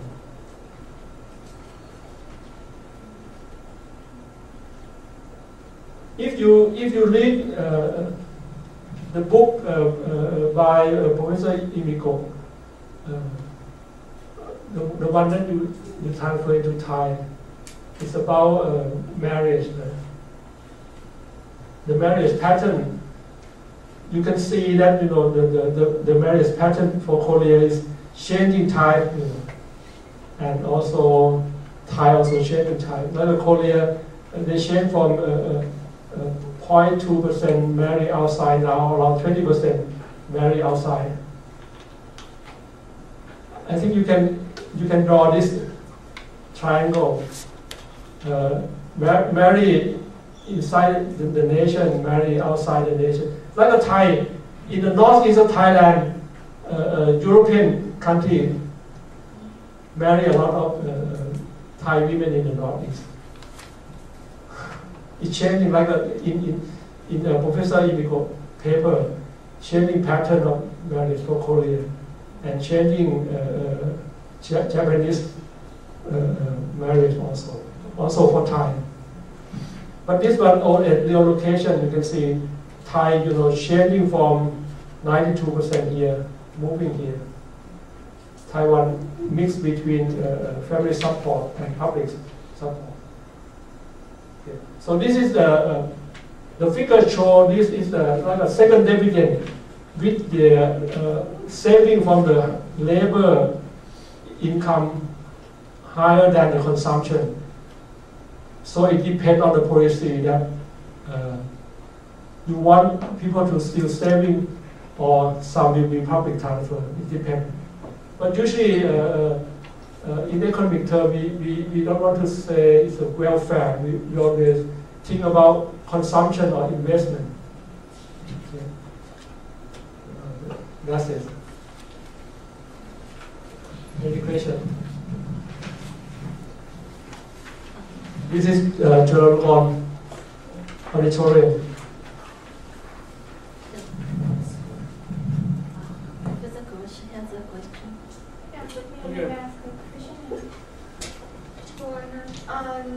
I'd like to know about the relationship between the triangle that one end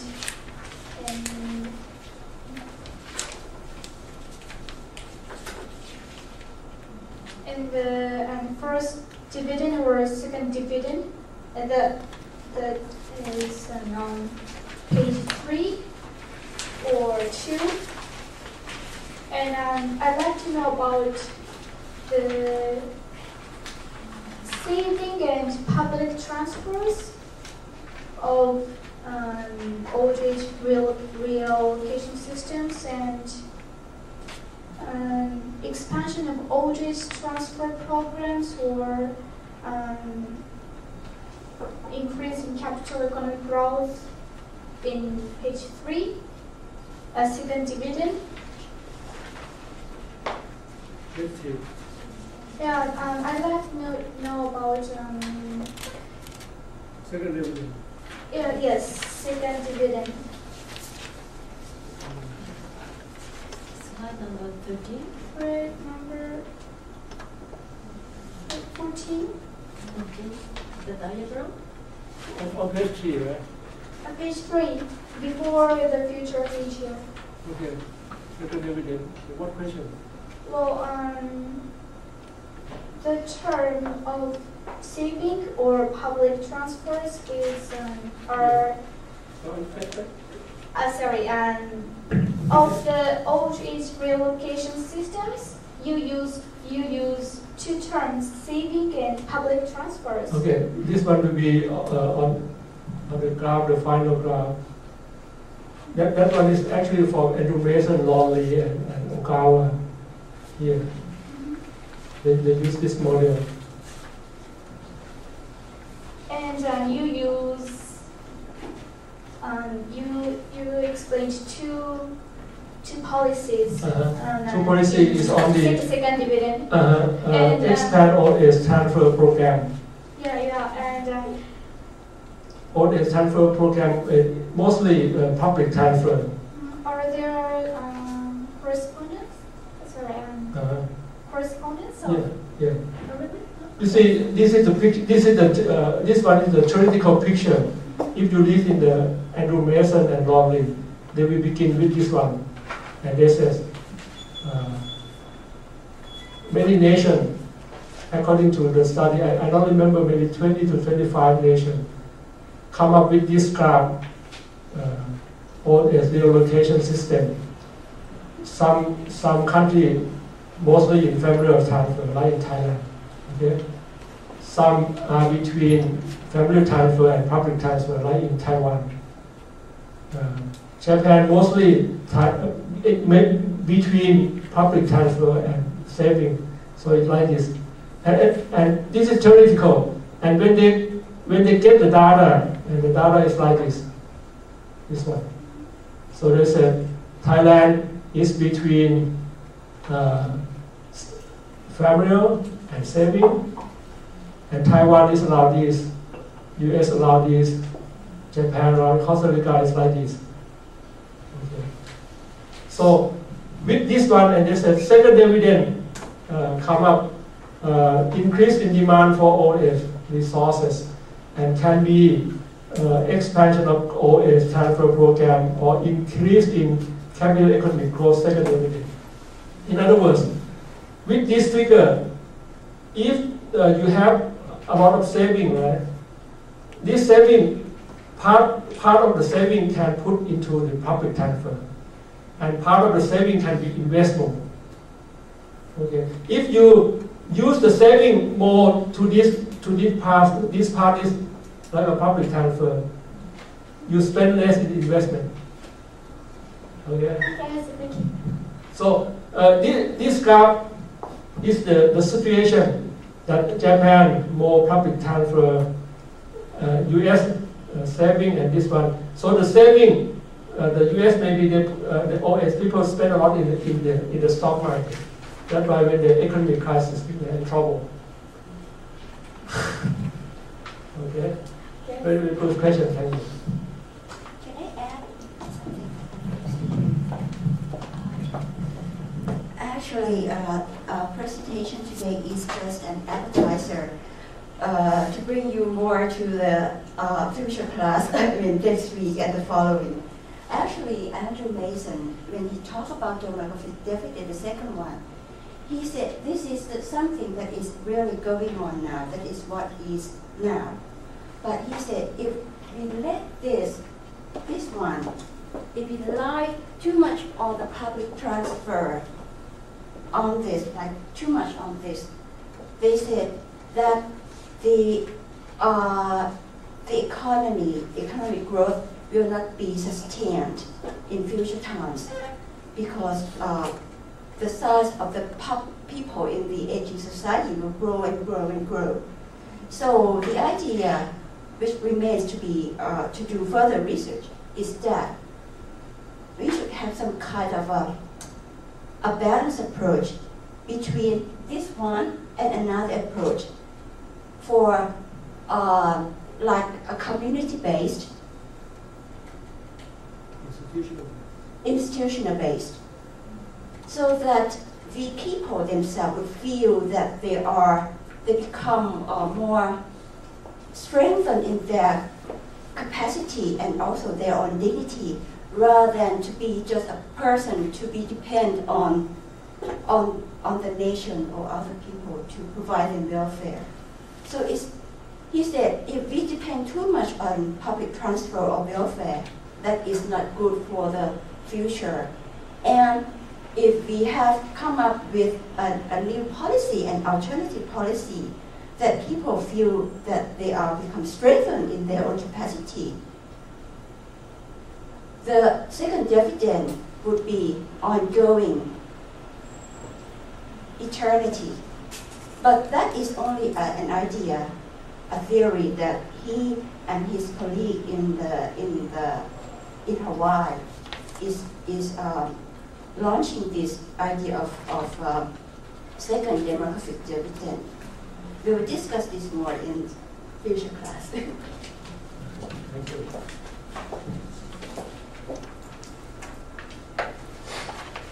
Any more questions?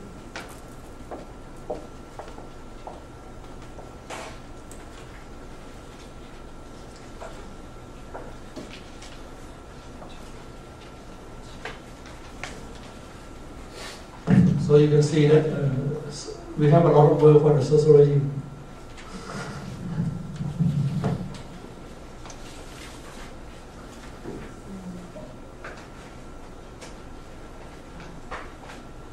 Yes.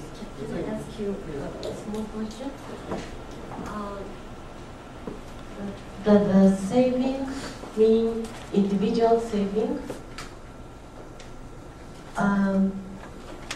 I want to know more about this triangle. Does saving mean individual saving, saving one person made for himself, self? Yeah, this one related to this figure. This one related to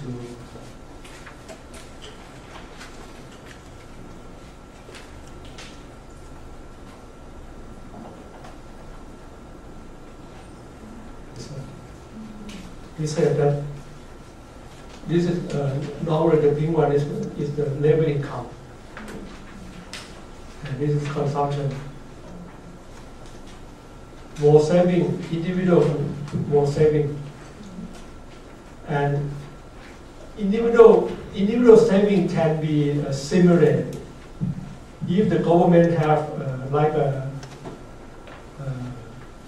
like in Thailand we have long-term saving. If you the long-term saving can be tax reduction 600,000 baht per year. If you save in the long-term saving, you have to save till you age 60. It's a tax examination 600,000. In the past 5 years, 200,000. Now it increased. So instead of you save in the normal bank, you save in this one. You cannot withdraw, but you can reduce your income annually 600,000 baht. So do you think so social policy, public policy also have an effect on the amount of saving? Yes. So do you think Singaporean policy is effective? They do not allow transfers.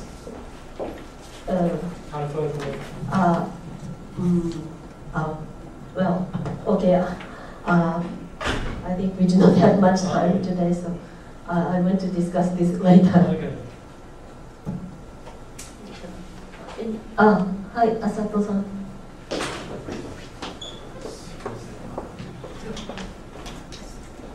Sorry to speak again. One question is relating to Ojie Sensei's question. The role of the government probably cannot be trustful in the future, as I understand. Probably the responsibility of the self and the responsibility of the family and the responsibility of the community will be bigger in the future. However, I would like to ask, talking about the responsibility of self, yes, I understand, but in case of Singapore, Provident Fund cannot sustain herself because the saving is not cannot reach the amount that he or he needs after retirement. This is one. And the second thing is that regarding family, when we talk about family, actually it's a role of women, more on women's shoulder. So what do you think about this? I mean, for example, the feminist movement in Thailand, what do they think about the woman's role in terms of the welfare in the after retirement? And that's my question. Thirdly, you were talking about, yes, human resource development will be very important to compensate for the population decrease. Yes, I understand. And in Japan, we are facing the same situation. And one thing is human resource development. The other thing is migrant worker. And the problem is if you import migrant worker from neighboring country, you mentioned that the human development index in those countries, neighboring countries, is quite low. So if you import foreign worker, it means that probably there will be a new hierarchy between the highly skilled Thai worker versus those unskilled labor. What kind of discussion do you have in the government for the future direction? Thank you. Okay.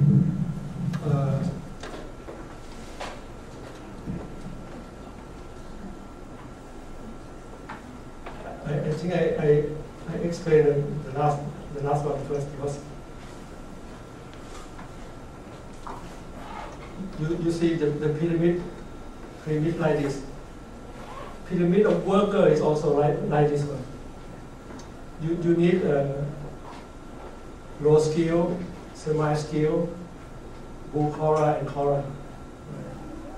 But you see, Thai, we changed the education system in the year 1999. The compulsory school increased from 6 years to 9 years. But a lot of factories, they still think that the pyramid of industry is the same. Okay, they still want to high low skill. But we economic, we said you increase the compulsory school from 6 years to 9 years. So this pyramid, the lower labor force, this pyramid is unskilled. You have to change this pyramid to this. The lower part should be semi-skilled, but they don't want to change, so they hire the illegal migrant. Okay, so I said you increase the education level, but you still want to hire low skill. So the student who gain 9 years, they are underemployed. If they want to work, they have to be underemployed. Okay. So this depends on the policy of the government. But the government says the increase in the level of education is Ministry of Education. But the labor force, the industry, is Ministry of Labor, Ministry of Industry. They still want the factory to keep on running.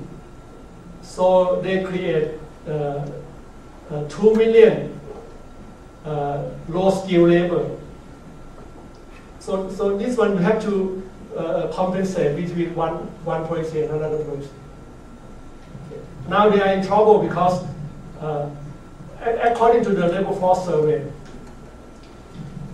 students who have a 12-year education, underemployment 47%.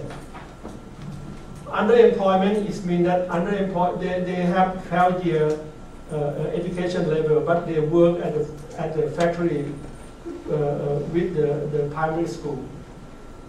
Or some have to work less than 35 hours. Okay. So when you increase your human capital, you have to change this pattern of pyramid of labor also. Okay, it's the side of aging. The second one, you talk about the saving, and you see this one, the surplus of saving. Individuals have to save for themselves. Also, the government have to stimulate this kind of saving by introducing tax examination or anything. And also, the government have to use this as an endowment. They cannot use this endowment for investment. If they want to invest, they have to borrow only the interest rates of this endowment. They cannot use the whole amount of this endowment, but because this is endowment. And it's very difficult to forecast because this endowment, you know, like in Singapore, they think that this endowment is enough for the worker when they're getting old. But there's a scenario, think that life expectancy can be at 75 years. But now it's 85. So they live longer. And when you live longer, the institutional hospital cannot support. Okay? So the money that you plan is not enough because the scenario is 75, life expectancy is 75, but now it's 85. And this group of people, we call it older old. We have older people, right? We have older old people. It's more than 75 is oldest old. So it's difficult because, you know, live longer and spend more money, use more money. The third question, you have 3 questions, but I have, okay. Probably we have to close. Thank you very much, Professor Kua. We want to continue our discussion, but well, time is over. So we can continue our discussions next week with Professor Patcharawalai. So thank you very much, Professor Kua.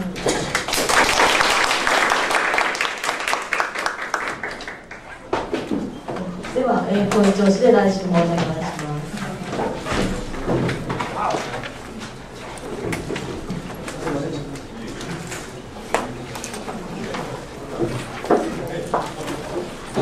そうそう、ついでに説明しちゃうと、シンガポールは強制貯蓄制度なんですよ。今その話をしてたんです。個人間での再分配がなくて、強制貯蓄なんです、年金の代わりに。それでシンガポールの例が今出てました。